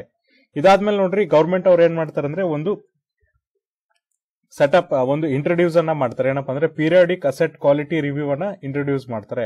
ಅಂದ್ರೆ ಪ್ರತಿ ಕ್ವಾರ್ಟರ್ಗೆ ಒಂದ್ಸರಿ ಏನಪ್ಪಾ ಅಂದ್ರೆ ಅವ್ರ ಅಸೆಟ್ ಎಲ್ಲಿಗಿದೆ, ಯಾವ ತರನಾಗಿ ಅವರು ಲೋನ್ ಪರ್ಫಾರ್ಮ್ ಮಾಡ್ತಾ ಇದೆ ಇಲ್ವಾ ಅದನ್ನ ನಾವೇನಪ್ಪ ಅಂದ್ರೆ NPA ಘೋಷಣೆ ಮಾಡ್ಬೇಕಾ ಮತ್ತೆ ರಿಕವರಿ ಮಾಡ್ಬೇಕು ಅನ್ನೋದಕ್ಕೆ ಏನಪ್ಪ ಅಂದ್ರೆ ಪೀರಿಯಾಡಿಕ್ ಅಂದ್ರೆ ಪ್ರತಿ 3 ತಿಂಗಳಿಗೊಮ್ಮೆ 4 ತಿಂಗಳಿಗೊಮ್ಮೆ ಬರೋದು ಅಸೆಟ್ ಅಂದ್ರೆ ಆಸ್ತಿ ಕ್ವಾಲಿಟಿ ರಿವ್ಯೂ ಸಿಸ್ಟಮ್ ಅನ್ನ ಏನ್ ಮಾಡ್ತಾರೆ ಅಂದ್ರೆ ಅವರು ಜಾರಿಗೆ ತರ್ತಾರೆ. ಆಮೇಲೆ ನೋಡ್ರಿ ರೆಗ್ಯುಲೇಟರಿ ಇನ್ನೊಂದ್ಸರಿ ಏನ್ ಮಾಡ್ತಾರಪ್ಪ ಅಂದ್ರೆ ಈ ಎವರ್ ಗ್ರೀನಿಂಗ್ ಲೋನ್ ಅನ್ನ ನಿಲ್ಲಿಸ್ತಾರೆ. ಸೊ ನೋಡ್ರಿ ಎವರ್ ಗ್ರೀನಿಂಗ್ ಲೋನ್ ಅಂದ್ರೆ ಈಗ ನಾನೊಂದು ಪ್ರಾಪರ್ಟಿ ಅಡ ಇಟ್ಟೇನಪ್ಪ ಅಂದ್ರೆ 1 ಲಕ್ಷ ರೂಪಾಯಿ ಲೋನ್ ಅನ್ನ ತಗೊಂಡಿರ್ತೀನಿ. ನೆಕ್ಸ್ಟ್ ಅದೇ ಪ್ರಾಪರ್ಟಿ ಮೇಲೆ ಏನ್ ಮಾಡ್ತೀನಿ ಅಂದ್ರೆ ಇನ್ನೂ 1 ಲಕ್ಷ ತಗೋತೀನಿ. ಅದೇ ಪ್ರಾಪರ್ಟಿ ಮೇಲೆ 3 ಲಕ್ಷ ಲೋನ್ ತಗೋತೀನಿ. ಇದೇನಾಗುತ್ತೆ ಅಂದ್ರೆ ವರ್ಷದಿಂದ ವರ್ಷಕ್ಕೆ ನನ್ನ ಲೋನ್ ಅಮೌಂಟ್ ಏನಾಗುತ್ತೆ ಅಂದ್ರೆ ಒಂದಿದ್ದು 3 ಲಕ್ಷ ಆಗುತ್ತೆ, ಬಟ್ ಸಾಲ ಮರುಪಾವತಿ ಆಗಲ್ಲ. ಕಡೆಗೆ ಏನ್ ಮಾಡ್ತಾರೆ ಅಂದ್ರೆ ಈ 3 ಲಕ್ಷ ಲೋನ್ ರಿಕವರಿ ಮಾಡೋಕ್ಕೋಸ್ಕರ ಈ ಪ್ರಾಪರ್ಟಿನ ಏನ್ ಮಾಡ್ತಾರಪ್ಪ ಅಂದ್ರೆ ಹರಾಜು ಪ್ರಕ್ರಿಯೆಗೆ ಒಳಪಡಿಸ್ತಾರೆ. ಈ ತರನಾಗಿ ನನಗೇನಪ್ಪ ಅಂದ್ರೆ ಈ 3 ಲಕ್ಷ ಮರುಪಾವತಿ ಮಾಡಕ್ಕಾಗಲ್ಲ, 1 ಲಕ್ಷ ಇದ್ರೆ ಏನ್ ಮಾಡ್ಬೋದು ಅಂದ್ರೆ ಅಡ್ಜಸ್ಟ್ ಮಾಡಿ ಕೊಡ್ಬೋದು. ಈಗ ಏನ್ ಮಾಡ್ತಿದ್ರೆ ಅಂದ್ರೆ ಬ್ಯಾಂಕ್ ಅವ್ರು ನನಗೆ ಮತ್ತೊಂದ್ಸರಿ ಲೋನ್ ಕೊಡುವಂತ ಅವಕಾಶ ಕೊಡೋದ್ರಿಂದ ನಾನು ಏನ್ ಮಾಡ್ತೀನಿ ಅಂದ್ರೆ ಇನ್ನೂ 1 ಲಕ್ಷ ತಗೋತೀನಿ. ಈ ಒಂದು ಸಿಸ್ಟಮ್ ಏನಿದೆಯಲ್ಲ ಇದನ್ನ ಏನ್ ಮಾಡಿದ್ರೆ ಅಂದ್ರೆ ಈಗ ಕಂಪ್ಲೀಟ್ ಆಗಿ ತೆಗೆದು ಹಾಕಿದ್ದಾರೆ. ಅಂದ್ರೆ ಎವರ್ ಗ್ರೀನಿಂಗ್ ಲೋನ್ ಅನ್ನ ಕೊಡಲ್ಲ. ಯಾಕಂದ್ರೆ ಅದರಿಂದ ಏನಾಗತ್ತಪ್ಪ ಅಂದ್ರೆ ಯಾರು ಲೋನ್ ಅನ್ನ ತಗೊಂಡಿರ್ತಾರಲ್ಲ ಅವ್ರಿಗೆ ಏನಪ್ಪ ಅಂದ್ರೆ ಮರುಪಾವತಿ ಮಾಡಕ್ ಅವಕಾಶ ಇರಲ್ಲ ಅಂತ ಹೇಳ್ತಿದ್ದಾರೆ. ಹಾಗಾಗಿ ಏನಪ್ಪ ಅಂದ್ರೆ ಎವರ್ ಗ್ರೀನಿಂಗ್ ಲೋನ್ ಅನ್ನ ತೆಗೆದು ಹಾಕಿದ್ದಾರೆ. ಹಾಗಾದ್ರೆ ಈಗ NPA ನಾವು ರೆಕಗ್ನೈಸೇಷನ್ ಮಾಡ್ತಿದ್ವಲ್ಲ ಇದರಿಂದ ಏನಾದ್ರೂ ಲಾಭ ಆಗಿದೆ ಅಂದ್ರೆ ಇದಕ್ ನೋಡ್ರಿ ನಮ್ಮ ಫೈನಾನ್ಸ್ ಮಿನಿಸ್ಟರ್ ನಿರ್ಮಲಾ ಸೀತಾರಾಮನ್ ಅವ್ರು ಏನ್ ಮಾಡಿದ್ರು ಅಂದ್ರೆ ರಾಜ್ಯಸಭೆಯಲ್ಲಿ ಒಂದು ರಿಪ್ಲೈ ಅನ್ನ ಕೊಟ್ಟಿದ್ದಾರೆ. ಸೊ ನೋಡ್ರಿ ಈ NPA ರೆಕಗ್ನೈಸೇಷನ್ ಮಾಡೋದು ಅದು ಕೂಡ ಏನಪ್ಪ ಅಂದ್ರೆ ಪಾರದರ್ಶಕದಿಂದ ರೆಕಗ್ನೈಸ್ ಮಾಡೋದ್ರಿಂದ ಏನಪ್ಪ ಅಂದ್ರೆ ಈ ಲೋನ್ಗಳು ಏನಾಗಿದೆ ಅಂದ್ರೆ ಕಮ್ಮಿ ಆಗಿದೆ ಅಂತ ಹೇಳ್ತಿದ್ದಾರೆ. ಆಮೇಲೆ ನೋಡ್ರಿ ಎಷ್ಟು ಡಿಕ್ಲೈನ್ ಆಗಿದೆ ಅಂದ್ರೆ ಆಲ್ರೆಡಿ ಏನಪ್ಪ ಅಂದ್ರೆ ಮಾರ್ಚ್ 2022 ಕಂಪೇರ್ ಮಾಡಿದ್ರೆ 5.9% ಕಮ್ಮಿ ಆಗಿದೆ ಅಂತ ಹೇಳ್ತಿದ್ದಾರೆ. ಅಂದ್ರೆ ಈ ಗವರ್ಮೆಂಟಿನ ಒಂದು ತಂತ್ರಗಾರಿಕೆಯಿಂದ ಏನಪ್ಪ ಅಂದ್ರೆ NPA ಏನು ಬೆಳಿತಾನೆ ಹೋಗ್ತಿತ್ತಲ್ಲ ಆ ಸಮಸ್ಯೆ ಎಷ್ಟು ಕಮ್ಮಿ ಆಗಿದೆ ಅಂದ್ರೆ ಈಗ 5.9% ಲೋನ್ಗಳು ಕಮ್ಮಿ ಆಗಿದೆ ಅಂತ ಹೇಳ್ತಿದ್ದಾರೆ. ಹಾಗಾಗಿ ನೋಡ್ರಿ NPA ಜೊತೆಗೆ ಏನಪ್ಪ ಅಂದ್ರೆ ಇನ್ನೂ ಒಂದಿಷ್ಟು ಕ್ಲಾಸಸ್ ಗಳನ್ನ ಇಂಟ್ರೊಡ್ಯೂಸ್ ಮಾಡಿದ್ರೆ, ಎಸ್ಪೆಷಲಿ ಏನಪ್ಪ ಅಂದ್ರೆ ಇನ್ಸಾಲ್ವೆನ್ಸಿ ಅಂಡ್ ಬ್ಯಾಂಕ್ರಪ್ಸಿ ಕೋಡ್ ಅನ್ನ ಇಂಟ್ರೊಡ್ಯೂಸ್ ಮಾಡಿದ್ರು ಗವರ್ಮೆಂಟ್ ಅವರು. ಯಾಕಂದ್ರೆ ಯಾವ ತರನಾಗಿ ಈ NPA ನಾವೇನಪ್ಪ ಅಂದ್ರೆ ರಿಕವರಿ ಮಾಡ್ಕೋಬೇಕಂದ್ರೆ ಈ IBC ಅಂದ್ರೆ ಇನ್ಸಾಲ್ವೆನ್ಸಿ ಅಂಡ್ ಬ್ಯಾಂಕ್ರಪ್ಸಿ ಕೋಡ್ 2016 ಜಾರಿಗೆ ತಂದ್ರು.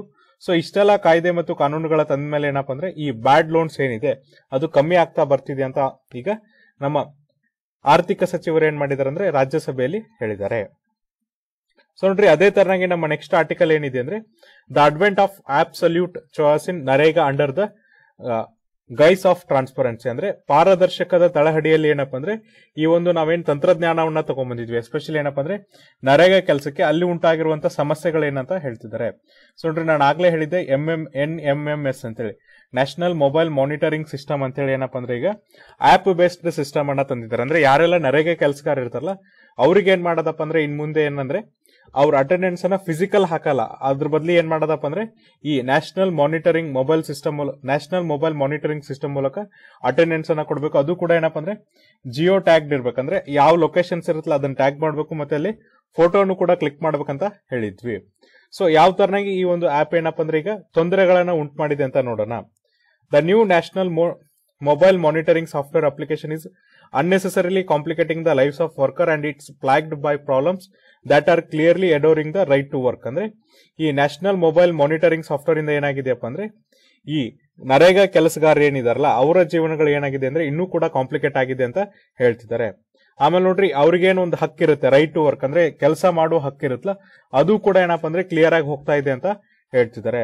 ಇದ್ರ ಜೊತೆಗೆ ನೋಡ್ರಿ, ಇತ್ತೀಚೆಗೆ ಏನ್ ಮಾಡಿದಾರೆ ಅಂದ್ರೆ ಇನ್ ಮುಂದೆ ಮಾಡುವಂತ ಎಲ್ಲಾ ಕೆಲಸಗಳು ಕೂಡ ಏನಪ್ಪಾ ಅಂದ್ರೆ ಈ NMMS ಸಾಫ್ಟ್ವೇರ್ ಮೂಲಕ ಏನಪ್ಪಾ ಅಂದ್ರೆ ಅಟೆಂಡೆನ್ಸ್ ಅನ್ನ ಕೊಡ್ಬೇಕಂತ ಕಂಪಲ್ಸರಿ ಮಾಡಿದ್ದಾರೆ ಅಂತ ಹೇಳ್ತಿದ್ದಾರೆ. ಯಾವಾಗಿಂದ ಕಂಪಲ್ಸರಿ ಮಾಡ್ತಿದ್ದಾರೆ ಅಂದ್ರೆ ಈಗ ನೋಡ್ರಿ ಜನವರಿ 1, 2023 ಏನಪ್ಪಾ ಅಂದ್ರೆ ಇದು ಕಂಪಲ್ಸರಿ ಮಾಡ್ತಿದ್ದಾರೆ. ಇನ್ನೇನಾದ್ರೂ ನರೇಗಾದಲ್ಲಿ ಅಥವಾ ಈ national rural employment guarantee act ಒಳಗಡೆ ನೀವೇನಾದ್ರೂ ಕೆಲಸ ಮಾಡ್ತಿದ್ರೆ ನಿಮ್ಗೆ ಏನಪ್ಪಾ ಅಂದ್ರೆ ಈ ಡಿಜಿಟಲ್ ಅಟೆಂಡೆನ್ಸ್ ಕೊಡೋದು ಏನಪ್ಪಾ ಅಂದ್ರೆ ಕಂಪಲ್ಸರಿ ಆಗಿದೆ ಅಂತ ಹೇಳ್ತಿದ್ದಾರೆ. ಸೊ ನೋಡ್ರಿ, ಮೇ 2021 ಏನಪ್ಪಾ ಅಂದ್ರೆ ಈ ಮಿನಿಸ್ಟ್ರಿ ಆಫ್ ರೂರಲ್ ಡೆವಲಪ್ಮೆಂಟ್ ಇವ್ರು ಏನ್ ಮಾಡ್ತಾರೆ ಅಂದ್ರೆ ಒಂದು ಹೊಸ ಸಾಫ್ಟ್ವೇರ್ ಅನ್ನ ಲಾಂಚ್ ಮಾಡ್ತಾರೆ. ಈ ಸಾಫ್ಟ್ವೇರ್ ಹೆಸರು ಏನಪ್ಪಾ ಅಂದ್ರೆ NMMS ಅಂತ, ನ್ಯಾಷನಲ್ ಮೊಬೈಲ್ ಮಾನಿಟರಿಂಗ್ ಸಾಫ್ಟ್ವೇರ್ ಅಥವಾ ಸಿಸ್ಟಮ್ ಅಂತ ನಾವೇನ್ ಕರಿತೀವಲ್ಲ.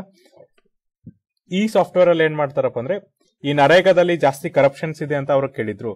ಹಾಗಾಗಿ ಈ ಭ್ರಷ್ಟಾಚಾರವನ್ನ ಕಮ್ಮಿ ಮಾಡಿ ಅಲ್ಲಿ ಏನಪ್ಪಾ ಅಂದ್ರೆ ಪಾರದರ್ಶಕತೆಯನ್ನ ಜಾಸ್ತಿ ಮಾಡೋದಕ್ಕೋಸ್ಕರ ಏನ್ ಮಾಡಿದ್ರಪ್ಪ ಅಂದ್ರೆ ಈ ಒಂದು ಆಪ್ ಅನ್ನ ಅಲ್ಲಿ ಏನ್ ಮಾಡ್ತಾರಪ್ಪ ಅಂದ್ರೆ ಇಂಟ್ರೊಡ್ಯೂಸ್ ಮಾಡ್ತಾರೆ, ಅಥವಾ ಅಲ್ಲಿ ಏನ್ ಮಾಡ್ತಾರಪ್ಪ ಅಂದ್ರೆ ಅದನ್ನ ಜಾರಿಗೆ ತರ್ತಾರೆ. ಇದ್ರ ಮುಖ್ಯ ಉದ್ದೇಶ ಏನಾಗಿತ್ತಪ್ಪ ಅಂದ್ರೆ ಈಗ ನೋಡ್ರಿ, ಯಾವೆಲ್ಲ ವರ್ಕರ್ ಏನಪ್ಪಾ ಅಂದ್ರೆ ನರೇಗಾ ಸೈಟಿಗೆ ಕೆಲ್ಸಕ್ಕೆ ಹೋಗ್ತಾರಲ್ಲ ಅವ್ರ ಏನ್ ಮಾಡ್ಬೇಕಪ್ಪ ಅಂದ್ರೆ ತಮ್ಮ ಫೋಟೋವನ್ನ ಹೊಡೆದು ಜೊತೆಗೆ ಟೈಮ್ ಅನ್ನ ಮೆನ್ಷನ್ ಮಾಡಿ ಅದೇನಾಗಿರ್ಬೇಕಪ್ಪ ಅಂದ್ರೆ ಫೋಟೋದಲ್ಲಿ ಏನಪ್ಪಾ ಅಂದ್ರೆ ಫಸ್ಟ್ ಫೋಟೋ ಇರಬೇಕು, ಟೈಮ್ ಇರಬೇಕು, ಮತ್ತೆ ಏನಪ್ಪಾ ಅಂದ್ರೆ ಲೊಕೇಶನ್ ಜೊತೆಗೆ ಏನಪ್ಪಾ ಅಂದ್ರೆ ಅವರು ಆ ಆಪಿಗೆ ಅಪ್ಡೇಟ್ ಮಾಡ್ಬೇಕಂತ ಹೇಳ್ತಾರೆ. ಈ ಕೆಲಸಕ್ಕೋಸ್ಕರ ಯಾರನ್ನ ತಗೋತಾರಪ್ಪ ಅಂದ್ರೆ ಅಲ್ಲಿ ಲೋಕಲ್ ವುಮೆನ್ಸ್ ಇದ್ದವ್ರನ್ನ ತಗೋತಾರೆ. ಅವ್ರಿಗೆ ಏನಂತ ಹೇಳ್ತಾರೆ ಅಂದ್ರೆ ನರೇಗಾ ಮೇಟ್ಸ್ ಅಂತ ಹೆಸರಿಡ್ತಾರೆ. ಸೊ ನೋಡ್ರಿ, ಇವ್ರ ಮುಖ್ಯ ಉದ್ದೇಶ ಏನಪ್ಪಾ ಅಂದ್ರೆ ಈಗ ಬಹಳಷ್ಟು ನರೇಗಾ ಕೆಲಸಗಾರ ಏನಿರ್ತಾರೆ ಅಂದ್ರೆ ಅನ್ಸ್ಕಿಲ್ಡ್ ಲೇಬರ್ ಇರ್ತಾರೆ. ಅಂದ್ರೆ ಅವ್ರಿಗೆ ಏನಪ್ಪಾ ಅಂದ್ರೆ ಈ ತಂತ್ರಜ್ಞಾನವನ್ನ ಬಳಸುವಷ್ಟು ಮಾಹಿತಿ ಇರಲ್ಲ, ಮತ್ತೆ ಅವ್ರೇನಪ್ಪ ಅಂದ್ರೆ ಅಷ್ಟು ಸಾಕ್ಷರತೆ ಆಗಿರಲ್ಲ, ಅನಕ್ಷರಿತಾರೆ ಅಂತ ಏನ್ ಮಾಡ್ತಾರೆ ಅಂದ್ರೆ ನರೇಗಾ ಮೇಟ್ಸ್ ಅನ್ನ ತಗೋತಾರೆ. ಇವ್ರಿಗೆ ಏನಪ್ಪಾ ಅಂದ್ರೆ ನರೇಗಾ ವರ್ಕರ್ಗಿಂತ ಸ್ವಲ್ಪ ಜಾಸ್ತಿ ಪೇಮೆಂಟ್ ಅನ್ನ ಕೊಡ್ತಿರ್ತಾರೆ. ಇವರು ಈ ತರದ ವರ್ಕರ್ಸ್ ಏನಪ್ಪಾ ಅಂದ್ರೆ ಫೋಟೋ ಹೊಡೆದು ಟೈಮ್ ಹಾಕಿ ಅದರ ಲೊಕೇಶನ್ ಟ್ಯಾಗ್ ಮಾಡಿ ಏನಪ್ಪಾ ಅಂದ್ರೆ ಈ ಒಂದು ಆಪಿಗೆ ಅಪ್ಡೇಟ್ ಮಾಡುವಂತ ಕೆಲಸವನ್ನ ಇವರಿಗೆ ಮಾಡಿರ್ತಾರೆ. ಅದಕ್ಕೋಸ್ಕರ ಯಾರಿಗೆ ಸೆಲೆಕ್ಟ್ ಮಾಡ್ತಾರಪ್ಪ ಅಂದ್ರೆ ಅಲ್ಲಿ ಪಂಚಾಯತ್ ಲೆವೆಲ್ ಅಲ್ಲಿ ಇರುವಂತ ಸ್ಥಳೀಯ ಮಹಿಳೆಯರಿಗೆ ಏನಪ್ಪಾ ಅಂದ್ರೆ ಹೆಚ್ಚಿನ ಅವಕಾಶವನ್ನ ಕೊಡ್ತಾರೆ. ಹಾಗಾದ್ರೆ ನೋಡ್ರಿ, ಇಲ್ಲಿ ಯಾವ ತರ ಏನ್ ಮಾಡಿದಾರೆ ಅಂದ್ರೆ ನರೇಗಾ ಮೇಟ್ಸ್ ಯಾರಿದಾರ ಅವ್ರ ಜೊತೆಗೆ ಮಾತುಕತೆಯನ್ನ ನಡೆಸಿದ್ದಾರೆ. ಜೊತೆಗೆ ಏನಪ್ಪಾ ಅಂದ್ರೆ ಕೆಲವೊಂದಿಷ್ಟು ವರ್ಕರ್ಸ್ ಜೊತೆಗೆ ಮಾತುಕತೆಯನ್ನ ನಡೆಸಿ ನಮ್ಗೆ ಏನ್ ಮಾಡಿದಾರೆ ಅಂದ್ರೆ ಒಂದು ರಿವ್ಯೂ ಕೊಟ್ಟಿದ್ದಾರೆ. ಇದ್ರ ಸಾಧಕ ಬಾಧಕಗಳೇನನ್ನೋದ್ರ ಬಗ್ಗೆ ಕೊಟ್ಟಿದ್ದಾರೆ, ಅದನ್ನು ನಾವು ನೋಡ್ತಾ ಹೋಗೋಣ.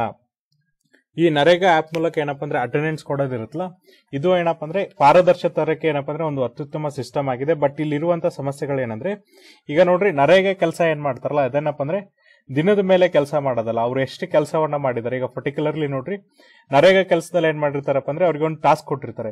ನೀವೇನಪ್ಪ ಅಂದ್ರೆ ಇಲ್ಲಿ ಒಂದು ಕೆರೆಯನ್ನ ತೋಡ್ಬೇಕಂತ ಹೇಳ್ತಾರೆ. ಈಗ ಅಲ್ಲಿರುವಂತ ಪರ್ಸನ್ ಏನಪ್ಪಾ ಅಂದ್ರೆ ಬಹಳ ಬೇಗ ಏನಪ್ಪಾ ಅಂದ್ರೆ ತುಂಬಾ ಚೆನ್ನಾಗಿ ಕೆಲಸ ಮಾಡಿ ಆ ಕೆರೆಯನ್ನ ತೋಡಿದ್ರೆ ಅವ್ರಿಗೆ ಏನಪ್ಪಾ ಅಂದ್ರೆ ಆ ದಿನದ ಕೆಲಸ ಮುಗಿತು. ನೆಕ್ಸ್ಟ್ ಏನ್ ಮಾಡ್ತಾರೆ ಅಂದ್ರೆ ಅವರು ಮೂವ್ ಆನ್ ಆಗ್ತಾರೆ, ಅಂದ್ರೆ ಬೇರೆ ಕೆಲಸಕ್ಕೆ ಹೋಗ್ತಾರೆ. ಈಗ ಏನಾಗ್ತಿದೆ ಅಂದ್ರೆ ಆಪ್ ಬೇಸ್ಡ್ ಸಿಸ್ಟಮ್ ಬಂದಿರೋದ್ರಿಂದ ಅವರು ಪ್ರತಿದಿನ 2 ಸರಿ ಅಟೆಂಡೆನ್ಸ್ ಅನ್ನ ಕೊಡಬೇಕು. ಒಂದೇ ಸರಿ ಅಟೆಂಡೆನ್ಸ್ ಕೊಡೋದಲ್ಲ, 2 ಸರಿ ಅಟೆಂಡೆನ್ಸ್ ಅನ್ನ ಕೊಡೋದ್ರಿಂದ ಏನಪ್ಪಾ ಅಂದ್ರೆ ಈ ಕೆಲಸ ಅವ್ರಿಗೆ ಏನಾಗ್ತಿದೆ ಅಂದ್ರೆ ಡಿಫಿಕಲ್ಟ್ ಆಗ್ತಿದೆ. ಮುಂಚೆ ಏನ್ ಮಾಡ್ತಿದ್ರು ಅಂದ್ರೆ ನರೇಗಾ ಕೆಲಸ ಬೇಗ ಮುಗಿಸಿ ಬೇರೆ ಕಡೆ ಕೆಲಸ ಮಾಡುವಂತ ಅವಕಾಶಗಳು ಇರ್ತಿತ್ತು. ಯಾಕಂದ್ರೆ ಕೆಲವೊಂದಿಷ್ಟು ಯಂಗ್ ಅಂಡ್ ಎನರ್ಜೆಟಿಕ್ ಪರ್ಸನ್ಸ್ ಏನ್ ಮಾಡ್ತಾರೆ ಅಂದ್ರೆ ಆದಷ್ಟು ಬೇಗ ಕೆಲಸವನ್ನು ಮುಗಿಸಿ ಬೇರೆ ಕಡೆ ಕೆಲಸ ನೋಡ್ಕೊಳ್ಳುವಂತ ಸಮಯ ಕೂಡ ಇರುತ್ತೆ. ಆದ್ರೆ ಈ NMMS ಬಂದ ಮೇಲೆ ಏನಪ್ಪಾ ಅಂದ್ರೆ ಆ ಒಂದು ಅವಕಾಶ ಸಿಗ್ತಾ ಇಲ್ಲ ಅಂತ ಹೇಳ್ತಿದ್ದಾರೆ. ಸೊ ನೋಡ್ರಿ ಇಲ್ಲಿ ಒಂದು ಎಕ್ಸಾಂಪಲ್ ತಗೋತಾರೆ. ಇಲ್ಲಿ ನೋಡ್ರಿ ರಾಜಸ್ಥಾನದಿಂದ ಬಂದಂತ ಒಬ್ರು ಏನಪ್ಪ ಅಂದ್ರೆ ಪ್ರಿಯಾ ದೇವಿ ಅವರ ಎಕ್ಸಾಂಪಲ್ ತಗೋತಾರೆ. ಇವ್ರು ಏನ್ ಮಾಡ್ತಾರೆ ಅಂದ್ರೆ ಮುಂಚೆ ನರೇಗಾ ಕೆಲಸ ಮಾಡ್ಬೇಕಾರೆ ಬೆಳಗ್ಗೆ 9 ಗಂಟೆಗೆ ಅವ್ರ ಕೆಲಸವನ್ನ ಮುಗಿಸ್ತಿದ್ರು. ಅದಾದ್ಮೇಲೆ ಏನ್ ಮಾಡ್ತಿದ್ರಪ್ಪ ಅಂದ್ರೆ ಅವ್ರು ಗಾರ್ಡನ್ ಅಲ್ಲಿ ಬೆಳೆದಿರುವಂತ ಕೆಲವೊಂದಿಷ್ಟು ತರಕಾರಿಗಳನ್ನ ತಗೊಂಡ್ ಏನ್ ಮಾಡ್ತಿದ್ರು ಅಂದ್ರೆ ಲೋಕಲ್ ಅಲ್ಲಿ ಮಾರ್ಕೆಟ್ ಏನಿರುತ್ತಲ್ಲ ಅಲ್ಲಿ ಏನ್ ಮಾಡ್ತಿದ್ರಪ್ಪ ಅಂದ್ರೆ ಅವರೊಂದು ಅಂಗಡಿಯನ್ನ ಹಾಕ್ತಿದ್ರು. ಅದರಿಂದ ಏನಪ್ಪ ಅಂದ್ರೆ ಎಕ್ಸ್ಟ್ರಾ ಅರ್ನಿಂಗ್ಸ್ ಅನ್ನ ಪಡಿತಾ ಇದ್ರು. ಬಟ್ ಯಾವಾಗ NMMS ಆಪ್ ಬಂತಲ್ಲ ಅವಾಗಿಂದ ಅವ್ರಿಗೆ ತೊಂದರೆ ಆಗಿದೆ. ಯಾಕಂದ್ರೆ ಫಸ್ಟ್ 9 ಗಂಟೆ ಕೆಲಸ ಮುಗಿಸಿದ್ರು ಕೂಡ ಏನಪ್ಪ ಅಂದ್ರೆ ಒಂದ್ಸರಿ ಅವರು ಜಿಯೋ ಟ್ಯಾಗ್ ಫೋಟೋನ ಕೊಡ್ಬೇಕು. ನೆಕ್ಸ್ಟ್ ಟೈಮ್ ಜಿಯೋ ಟ್ಯಾಗ್ ಫೋಟೋನ ಕೊಡ್ಬೇಕಂದ್ರೆ ಅವ್ರು ಏನ್ ಮಾಡ್ಬೇಕಪ್ಪ ಅಂದ್ರೆ ಸಾಯಂಕಾಲದವರೆಗೂ ಅಲ್ಲೇ ಕಾಯ್ಬೇಕು, ಅಥವಾ ಅವರು ತಮ್ಮ ಮನೆಗೆ ಹೋಗಿ ಸ್ಟಾಲ್ ಅನ್ನ ಹಾಕಿ ನೆಕ್ಸ್ಟ್ ಏನಪ್ಪ ಅಂದ್ರೆ ಆದ್ಮೇಲೆ ಏನಪ್ಪ ಅಂದ್ರೆ ಸಾಯಂಕಾಲ 4 ಗಂಟೆಗೆ ಬಂದು ಮತ್ತೆ ಇನ್ನೊಂದ್ಸರಿ ಏನಂದ್ರೆ ಅಟೆಂಡೆನ್ಸ್ ಕೊಡ್ಬೇಕು. ಒಂದೇನ್ ಮಾಡ್ಬೇಕಂದ್ರೆ ಅವರು ಸೈಟ್ ಅಲ್ಲೇ ಇರಬೇಕು ಸಾಯಂಕಾಲದವರೆಗೆ, ಇಲ್ಲ ಅಂದ್ರೆ ಮನೆಗೆ ಬಂದು ಸ್ಟಾಲ್ ಎಲ್ಲ ಸೆಟಪ್ ಮಾಡಿ ನೆಕ್ಸ್ಟ್ ಬರಬೇಕು. ಅಂದ್ರೆ ಡಬಲ್ ಟ್ರಾವೆಲಿಂಗ್ ಆಗುತ್ತೆ ಅಂತ ಹೇಳ್ತಿದ್ದಾರೆ. ಇದರಿಂದ ನೋಡ್ರಿ 2 ಲಾಸಸ್ ಇದೆ. ಫಸ್ಟ್ ಲಾಸಸ್ ಏನಪ್ಪ ಅಂದ್ರೆ ಅವರಿಗೆ 2 ಸರಿ ಅಡ್ಡಾಡುವಂತ ಪರಿಸ್ಥಿತಿ ಬಂದಿದೆ. ಅಂದ್ರೆ ಸೈಟಿಗೆ ನರೇಗಾ ಸೈಟಿಗೆ ಕೆಲಸ ಮುಗಿಸಿದ್ರು ಸರ 2 ಸರಿ ಹೋಗುವಂತ ಪರಿಸ್ಥಿತಿ ಬಂದಿದೆ. ಇನ್ನೊಂದೇನಪ್ಪ ಅಂದ್ರೆ ಅವ್ರು ಇಲ್ಲದೆ ಹೊರೋ ಹೊತ್ತಲ್ಲಿ ಏನಪ್ಪ ಅಂದ್ರೆ ಬೇರೆಯವರು ವ್ಯಾಪಾರ ಮಾಡ್ಕೋಬಹುದು. ಇದರಿಂದ ಅವರಿಗೆ ಕಸ್ಟಮರ್ಸ್ ಏನಿದಾರಲ್ಲ ಆ ಕಸ್ಟಮರ್ಸ್ ಬೇಸಿಸ್ ಕೂಡ ಕಮ್ಮಿ ಆಗ್ತಿದೆ ಅಂತ ಹೇಳ್ತಿದ್ದಾರೆ. ಇನ್ನೊಬ್ರು ವರ್ಕರ್ ನೋಡ್ರಿ ಇವ್ರು ಆಂಧ್ರ ಪ್ರದೇಶದಿಂದ ಬರ್ತಾರೆ. ಅವ್ರೇನ್ ಹೇಳ್ತಿದ್ರು ಅಂದ್ರೆ ಈ ಒಂದು ಅಟೆಂಡೆನ್ಸ್ ಸಿಸ್ಟಮ್ ಇಂದ ಏನಪ್ಪ ಅಂದ್ರೆ ಅವರ ಮಗಳು ಶಾಲೆಗೆ ಹೋಗೋದನ್ನ ತಪ್ಪಿಸಿದಾಳೆ. ಅಂದ್ರೆ ಅವಳು ಮಗಳು ಶಾಲೆಗೆ ಹೋಗಕ್ ಆಗ್ತಿಲ್ಲ ಅಂತ ಹೇಳ್ತಿದ್ದಾರೆ. ಹಿಸ್ಟಾರಿಕಲಿ ನೋಡೋದಾದ್ರೆ ಈಗ ನೋಡ್ರಿ ನರೇಗಾವನ್ನು ನಾವು ತಗೊಂಡ್ಬಂದಿದ್ದು ಮುಖ್ಯ ಉದ್ದೇಶ ಏನಪ್ಪಾ ಅಂದ್ರೆ ಇಲ್ಲಿ ಮಹಿಳೆಯರ ಪಾರ್ಟಿಸಿಪೇಷನ್ ಚೆನ್ನಾಗಿರ್ಲಿ ಅಥವಾ ಮಹಿಳಾ ಸಬಲೀಕರಣ ಜಾಸ್ತಿ ಆಗಿರ್ಲಿ ಅಂತ ಹೇಳಿದ್ವಿ. ಈಗ ನೋಡ್ರಿ ನರೇಗಾ ಕೆಲಸದಲ್ಲೂ ಕೂಡ ಏನಪ್ಪಾ ಅಂದ್ರೆ 54.7% ಜನ ಯಾರಿರ್ತಾರೆ ಅಂದ್ರೆ ಆಲ್ಮೋಸ್ಟ್ 55% ಜನ ಯಾರಿರ್ತಾರೆ ಅಂದ್ರೆ ಮಹಿಳೆಯರು ಇರ್ತಾರೆ. ಇಲ್ಲಿ ಮಹಿಳೆಯರಿಗೆ ಹೆಚ್ಚಿನ ಆದ್ಯತೆ ಇರೋದ್ರಿಂದ ಮಹಿಳಾ ಸಬಲೀಕರಣಕ್ಕೆ ತಂದಂತ ಒಂದು ಕಾರ್ಯಕ್ರಮ ಈಗ ಏನಾಗ್ತಿದೆ ಅಂದ್ರೆ ಈ ಒಂದು ಆಪ್ ಅನ್ನ ತಂದಿದ್ರ ಮೇಲೆ ಏನಪ್ಪಾ ಅಂದ್ರೆ ಅವ್ರಿಗೆ ಏನಪ್ಪಾ ಅಂದ್ರೆ ಅಡಿಷನಲ್ ಬರ್ಡನ್ ಜೊತೆಗೆ ಏನಪ್ಪಾ ಅಂದ್ರೆ ಅಟೆಂಡೆನ್ಸ್ ಕೂಡ ಸರಿಯಾಗಿ ಸಿಗ್ತಾ ಇಲ್ಲ. ಆಮೇಲೆ ನೋಡ್ರಿ ಅವ್ರೇನಪ್ಪ ಅಂದ್ರೆ ಅಲ್ಲಿರುವಂತ ಸಂಬಳವನ್ನ ಪಡಿಬೇಕಾದ್ರೆ 2 ಸರಿ ಸೈಟಿಗೆ ಹೋಗಿ ಫೋಟೋಗ್ರಾಫ್ ಅನ್ನ ಕೊಡ್ಬೇಕು, ಅಥವಾ ಏನ್ ಮಾಡ್ಬೇಕಪ್ಪ ಅಂದ್ರೆ ಸಂಜೆವರೆಗೂ ಅಲ್ಲೇ ಕಾಯ್ಬೇಕು. ಅದರಿಂದ ಏನಪ್ಪಾ ಅಂದ್ರೆ ಅವ್ರಿಗೆ ಅದರ್ ಆಕ್ಟಿವಿಟೀಸ್ ಏನಿರುತ್ತಲ್ಲ ಅದನ್ನ ಪರ್ಫಾರ್ಮ್ ಮಾಡಕ್ ಆಗ್ತಾ ಇಲ್ಲ ಅಂತ ಹೇಳ್ತಿದ್ದಾರೆ. ಈಗ ಅಟೆಂಡೆನ್ಸ್ ಸಮಸ್ಯೆ ಆದ್ರೆ ಈಗ ಆಪ್ ಅಲ್ಲಿ ಇರುವಂತ ಅದರ್ ಸಮಸ್ಯೆಗಳೇನಂದ್ರೆ ನೋಡ್ರಿ ಈ NMMS ಅನ್ನೋದೇನಪ್ಪ ಅಂದ್ರೆ ಸಾಫ್ಟ್ವೇರ್ ಮೂಲಕ ಅಪ್ಲೋಡ್ ಮಾಡುವಂತ ಒಂದು ಸಾಫ್ಟ್ವೇರ್ ಆಗಿದೆ, ಅಥವಾ ಇಂಟರ್ನೆಟ್ ಮೂಲಕ ಅಪ್ಲೋಡ್ ಮಾಡುವಂತ ಒಂದು ಸಾಫ್ಟ್ವೇರ್ ಆಗಿದೆ. ಅದಕ್ಕೋಸ್ಕರ ನಮ್ಗೆ ಏನ್ ಬೇಕಂದ್ರೆ ಒಂದು ಸ್ಟೇಬಲ್ ನೆಟ್ವರ್ಕಿಂಗ್ ಬೇಕು. ಅಂದ್ರೆ ಸಿಗ್ನಲ್ ಚೆನ್ನಾಗಿದ್ರೆ ಮಾತ್ರ ಏನಪ್ಪ ಅಂದ್ರೆ ಫೋಟೋಸ್ ಅಪ್ಲೋಡ್ ಆಗುತ್ತೆ. ಅದಕ್ಕೆ ಏನಪ್ಪ ಅಂದ್ರೆ ರಿಯಲ್ ಟೈಮ್ ಮಾನಿಟರಿಂಗ್ ಮಾಡಕ್ಕೆ ಹೆಲ್ಪ್ ಆಗುತ್ತೆ. ಅಂದ್ರೆ ಇವ್ರು ಅಪ್ಲೋಡ್ ಮಾಡ್ದಂಗೆ ಏನಪ್ಪ ಅಂದ್ರೆ ಇಲ್ಲಿ ಕೆಲಸ ನಡೀತಿದೆ ಅಂತ ಆಫೀಸರ್ಸ್ಗೆ ಗೊತ್ತಾಗುತ್ತೆ. ಬಟ್ ನಮ್ಮ ಹಳ್ಳಿಗಳಲ್ಲಿ ಏನಪ್ಪ ಅಂದ್ರೆ ಇನ್ನೂವರೆಗೂ ಕೂಡ ಏನಪ್ಪ ಅಂದ್ರೆ ಸ್ಟೇಬಲ್ ನೆಟ್ವರ್ಕಿಂಗ್ ಇಲ್ಲ, ಅದು ಒಂದ್ ಸಮಸ್ಯೆ. ಇನ್ನೂ ಒಂದ್ ಸಮಸ್ಯೆ ಏನಪ್ಪಾ ಅಂದ್ರೆ ಈ ಮೇಟ್ಸ್ ಏನಿದ್ದಾರೆ ಅಂದ್ರೆ ಈಗ ಯಾರೆಲ್ಲ ಈ ಅಟೆಂಡೆನ್ಸ್ ಅನ್ನ ಅಪ್ಲೋಡ್ ಮಾಡ್ತಾರಲ್ಲ ಅವ್ರಿಗೆ ನಾವೇನಂತ ಕರಿತೀವಿ ಅಂದ್ರೆ ನರೇಗಾ ಮೇಟ್ಸ್ ಅಂತ ಕರಿತೀವಲ್ಲ, ಅವ್ರ ಆಲ್ಮೋಸ್ಟ್ ಏನಿರ್ಬೇಕಪ್ಪ ಅಂದ್ರೆ ಮಹಿಳೆಯರು ಇರ್ಬೇಕಂತೇಳಿ ಈ ಒಂದು ಯೋಜನೆ ಬಂದಾಗ ಉದ್ದೇಶ ಆಗಿತ್ತು. ಯಾಕಂದ್ರೆ ಮಹಿಳೆಯರ ಮೂಲಕ ನಾವೇನಪ್ಪ ಅಂದ್ರೆ ಅವ್ರನ್ನ ಸಬಲೀಕರಣರನ್ನಾಗಿ ಮಾಡಿ ಆ ಒಂದು ಪಂಚಾಯತ್ ಲೆವೆಲ್ ಅಲ್ಲಿ ಏನಪ್ಪ ಅಂದ್ರೆ ಅಟೆಂಡೆನ್ಸ್ ತೊಗೊಳ್ಳುವಂತ ವ್ಯವಸ್ಥೆಯನ್ನ ಮಾಡ್ಬೇಕಂತ ಈ ಒಂದು ನ್ಯಾಷನಲ್ ಮೊಬೈಲ್ ಮಾನಿಟರಿಂಗ್ ಸಾಫ್ಟ್ವೇರ್ ಅನ್ನ ಜಾರಿಗೆ ತಗೊಂಡ್ಬಂದಿದ್ರು. ಆದ್ರೆ ಈಗ ನೋಡ್ರಿ ಮಹಿಳೆಯರು ಏನಾಗ್ತಿದಾರೆ ಅಂದ್ರೆ ಆಗ್ತಾ ಇಲ್ಲ ಅಂತ ಹೇಳ್ತಿದ್ರೆ. ಇದಕ್ಕೆ ಒಂದು ಮುಖ್ಯ ಕಾರಣ ಏನಪ್ಪಾ ಅಂದ್ರೆ ಮಹಿಳೆಯರ ಹತ್ರ ಸ್ಮಾರ್ಟ್ ಫೋನ್ ಇಲ್ಲ. ಈಗ ನೋಡ್ರಿ ಮಹಿಳೆಯರ ಹತ್ರ ಏನಪ್ಪಾ ಅಂದ್ರೆ ಸ್ಮಾರ್ಟ್ ಫೋನ್ ಇಲ್ಲ. ಸೊ ಹಾಗಾಗಿ ಏನಾಗುತ್ತೆ ಅಂದ್ರೆ ಮಹಿಳೆಯರು ಈಗ ಅವ್ರಿಗೆಲ್ಲಾ ಕ್ವಾಲಿಫಿಕೇಶನ್ಸ್ ಇದ್ದು ಅವ್ರು ಮೇಟ್ ಆಗೋದಕ್ಕೆ ಅರ್ಹತೆ ಇದ್ರು ಕೂಡ ಏನಪ್ಪಾ ಅಂದ್ರೆ ಸ್ಮಾರ್ಟ್ ಫೋನ್ ಅನ್ನೋದು ಅಡಿಷನಲ್ ಬರ್ಡನ್ ಆಗ್ತಿದೆ ಅಂತ ಹೇಳ್ತಿದ್ರೆ. ಜೊತೆಗೆ ನೋಡ್ರಿ NMMS ಸಾಫ್ಟ್ವೇರ್ ಅಲ್ಲಿ ಏನಪ್ಪಾ ಅಂದ್ರೆ ಇನ್ ಕೇಸ್ ಅದೇನಾದ್ರೂ ಅಪ್ಲೋಡ್ ಆಗ್ಲಿಲ್ಲ ಅಂದ್ರೆ ಈಗ ಜಿಯೋ ಟ್ಯಾಗ್ಡ್ ಟೈಮ್ಡ್ ಮತ್ತೆ ಫೋಟೋಗ್ರಾಫ್ಡ್ ಫೋಟೋ ಏನಾದ್ರೂ ಅಪ್ಲೋಡ್ ಆಗ್ಲಿಲ್ಲ ಅಂದ್ರೆ ನಮ್ಗೇನಪ್ಪ ಅಂದ್ರೆ ಅಲ್ಲಿ ಅಟೆಂಡೆನ್ಸೇ ಸಿಗಲ್ಲ. ಅಟೆಂಡೆನ್ಸ್ ಸಿಗ್ಲಿಲ್ಲ ಅಂದ್ರೆ ನಮ್ಗೇನಾಗಲ್ಲಪ್ಪ ಅಂದ್ರೆ ನಮ್ಮ ಸಂಬಳ ಏನಿರುತ್ತೆ ನಾವು ದುಡ್ದಿದ್ದಕ್ಕೆ ಏನ್ ಸಂಬಳ ಕೊಡ್ಬೇಕಲ್ಲ ಆ ಸಂಬಳ ಬರೋದಿಲ್ಲ ಅಂತ ಹೇಳ್ತಿದ್ರೆ. ಆಲ್ಮೋಸ್ಟ್ ಏನಪ್ಪಾ ಅಂದ್ರೆ ಬಹಳಷ್ಟು ಕಡೆ ಏನಾಗಿದೆ ಅಂದ್ರೆ ಈ ತರದ ಎರರ್ಸ್ ಆಗಿದೆ. ಈ ಎರರ್ಸ್ ಅನ್ನ ಏನ್ ಮಾಡ್ಬೇಕಪ್ಪ ಅಂದ್ರೆ ಸರ್ಕಾರದವರು ಅಡ್ರೆಸ್ ಮಾಡ್ಬೇಕು. ಫಸ್ಟ್ ಏನಪ್ಪಾ ಅಂದ್ರೆ 2 ಟೈಮ್ ಫೋಟೋನ ಹಾಕೋದು ಒಂದು ಸಮಸ್ಯೆ ಇದ್ರೆ, ಇನ್ನೊಂದು ಏನಪ್ಪಾ ಅಂದ್ರೆ ಅಲ್ಲಿ ಸ್ಟೇಬಲ್ ನೆಟ್ವರ್ಕಿಂಗ್ ಇರಲಿಲ್ಲ ಅಂದ್ರೆ ಆ ಫೋಟೋಸ್ ಅಪ್ಲೋಡ್ ಆಗಲ್ಲ, 2ನೇ ಸಮಸ್ಯೆ. 3ನೇ ಸಮಸ್ಯೆ ಏನಪ್ಪಾ ಅಂದ್ರೆ ಮಹಿಳೆಯರ ಇಂಪ್ರೂವ್ಮೆಂಟ್ಗೋಸ್ಕರ ತಂದಂತ ಆಪ್ ಗೆ ಏನಪ್ಪಾ ಅಂದ್ರೆ ಮಹಿಳೆಯರು ಬಿಟ್ಟು ಪುರುಷರು ಹೋಗ್ತಿದ್ದಾರೆ. ಯಾಕಂದ್ರೆ ಸ್ಮಾರ್ಟ್ ಫೋನ್ ಇರ್ಬೇಕನ್ನೋ ಒಂದೇ ಒಂದು ಕಾರಣಕ್ಕೆ ಅಂತ ಹೇಳ್ತಿದ್ದಾರೆ. ಈ ಎರರ್ ಅನ್ನ ಏನಪ್ಪಾ ಅಂದ್ರೆ ಅಡ್ರೆಸ್ ಮಾಡೋದಕ್ಕೋಸ್ಕರ ಏನಪ್ಪಾ ಅಂದ್ರೆ ಏನಾದ್ರೂ ಆಕ್ಷನ್ಸ್ ಅನ್ನ ತಗೊಂಡಿದ್ರ ಅಂದ್ರೆ ನೋಡ್ರಿ ಕೇಂದ್ರ ಸರ್ಕಾರ ಆಗ್ಲಿ ರಾಜ್ಯ ಸರ್ಕಾರ ಆಗ್ಲಿ ಯಾವುದೇ ಆಕ್ಷನ್ಸ್ ಅನ್ನ ಕೊಟ್ಟಿಲ್ಲ. ಜೊತೆಗೆ ಏನಪ್ಪಾ ಅಂದ್ರೆ ಇವ್ರು ಏನ್ ಮಾಡ್ತಾರೆ ಅಂದ್ರೆ ಒಂದು ರೈಟ್ ಟು ಇನ್ಫಾರ್ಮೇಶನ್ ಆಕ್ಟ್ ಅನ್ನು ಕೇಳಿದ್ರು ಕೂಡ ಏನಪ್ಪಾ ಅಂದ್ರೆ ಅಲ್ಲಿ ಅವರಿಗೆ ಸ್ಯಾಟಿಸ್ಫ್ಯಾಕ್ಟರಿ ಆನ್ಸರ್ಸ್ ಅನ್ನ ಸಿಗಲ್ಲ. ಅಂದ್ರೆ ಈಗ ಏನು ಸಮಾಧಾನಕರವಾದಂತ ಕೆಲವೊಂದಿಷ್ಟು ಆನ್ಸರ್ಸ್ ಕೊಡ್ಬೇಕಲ್ಲ ಆ ಆನ್ಸರ್ಸ್ ಅನ್ನು ಕೊಡಲ್ಲ ಅಂತ ಹೇಳ್ತಿದ್ದಾರೆ. ಆಮೇಲೆ ನೋಡ್ರಿ ಇತ್ತೀಚೆಗೆ ಏನ್ ಮಾಡಿದ್ರು ಅಂದ್ರೆ ಜನವರಿ 1ನೇ ತಾರೀಕಿಂದ ಯಾವೆಲ್ಲ ಸೈಟ್ ಅಲ್ಲಿ ಏನಪ್ಪಾ ಅಂದ್ರೆ ನರೇಗಾ ಕೆಲಸ ನಡೀತಿರುತ್ತೆ, ಅಲ್ಲೇನಪ್ಪ ಅಂದ್ರೆ 20 ಅಥವಾ 20ಕ್ಕಿಂತ ಹೆಚ್ಚಿನ ಜನ ಕೆಲಸ ಮಾಡ್ತಿದ್ರೆ ಅವರು ಅಟೆಂಡೆನ್ಸ್ ಅನ್ನು ಯಾವ್ದ್ರ ಮೂಲಕ ರಿಜಿಸ್ಟ್ರೇಷನ್ ಮಾಡ್ಬೇಕಂದ್ರೆ ನ್ಯಾಷನಲ್ ಮೊಬೈಲ್ ಮಾನಿಟರಿಂಗ್ ಸಿಸ್ಟಮ್ ಅಥವಾ ಸಾಫ್ಟ್ವೇರ್ ಮೂಲಕ ಹಾಕ್ಬೇಕಂತ ಹೇಳಿದ್ದಾರೆ. ಸೊ ಇದರಿಂದ ಏನಪ್ಪಾ ಅಂದ್ರೆ ಇನ್ ಕೇಸ್ ಅವ್ರಿಗೆ ಅಟೆಂಡೆನ್ಸ್ ಹಾಕ್ಲಿಲ್ಲ ಅಂದ್ರೆ ಅವ್ರ ಫೋಟೋಸ್ ಅಪ್ಲೋಡ್ ಆಗ್ಲಿಲ್ಲ ಅಂದ್ರೆ ಅವ್ರ ಅಟೆಂಡೆನ್ಸ್ ಹೋಗುತ್ತೆ. ಜೊತೆಗೆ ಏನಪ್ಪಾ ಅಂದ್ರೆ ಅವ್ರು ಮಾಡಿದಂತ ಕೆಲಸಕ್ಕೆ ಸಂಬಳನೂ ಕೂಡ ಬರಲ್ಲ ಅಂತ ಹೇಳ್ತಿದ್ದಾರೆ.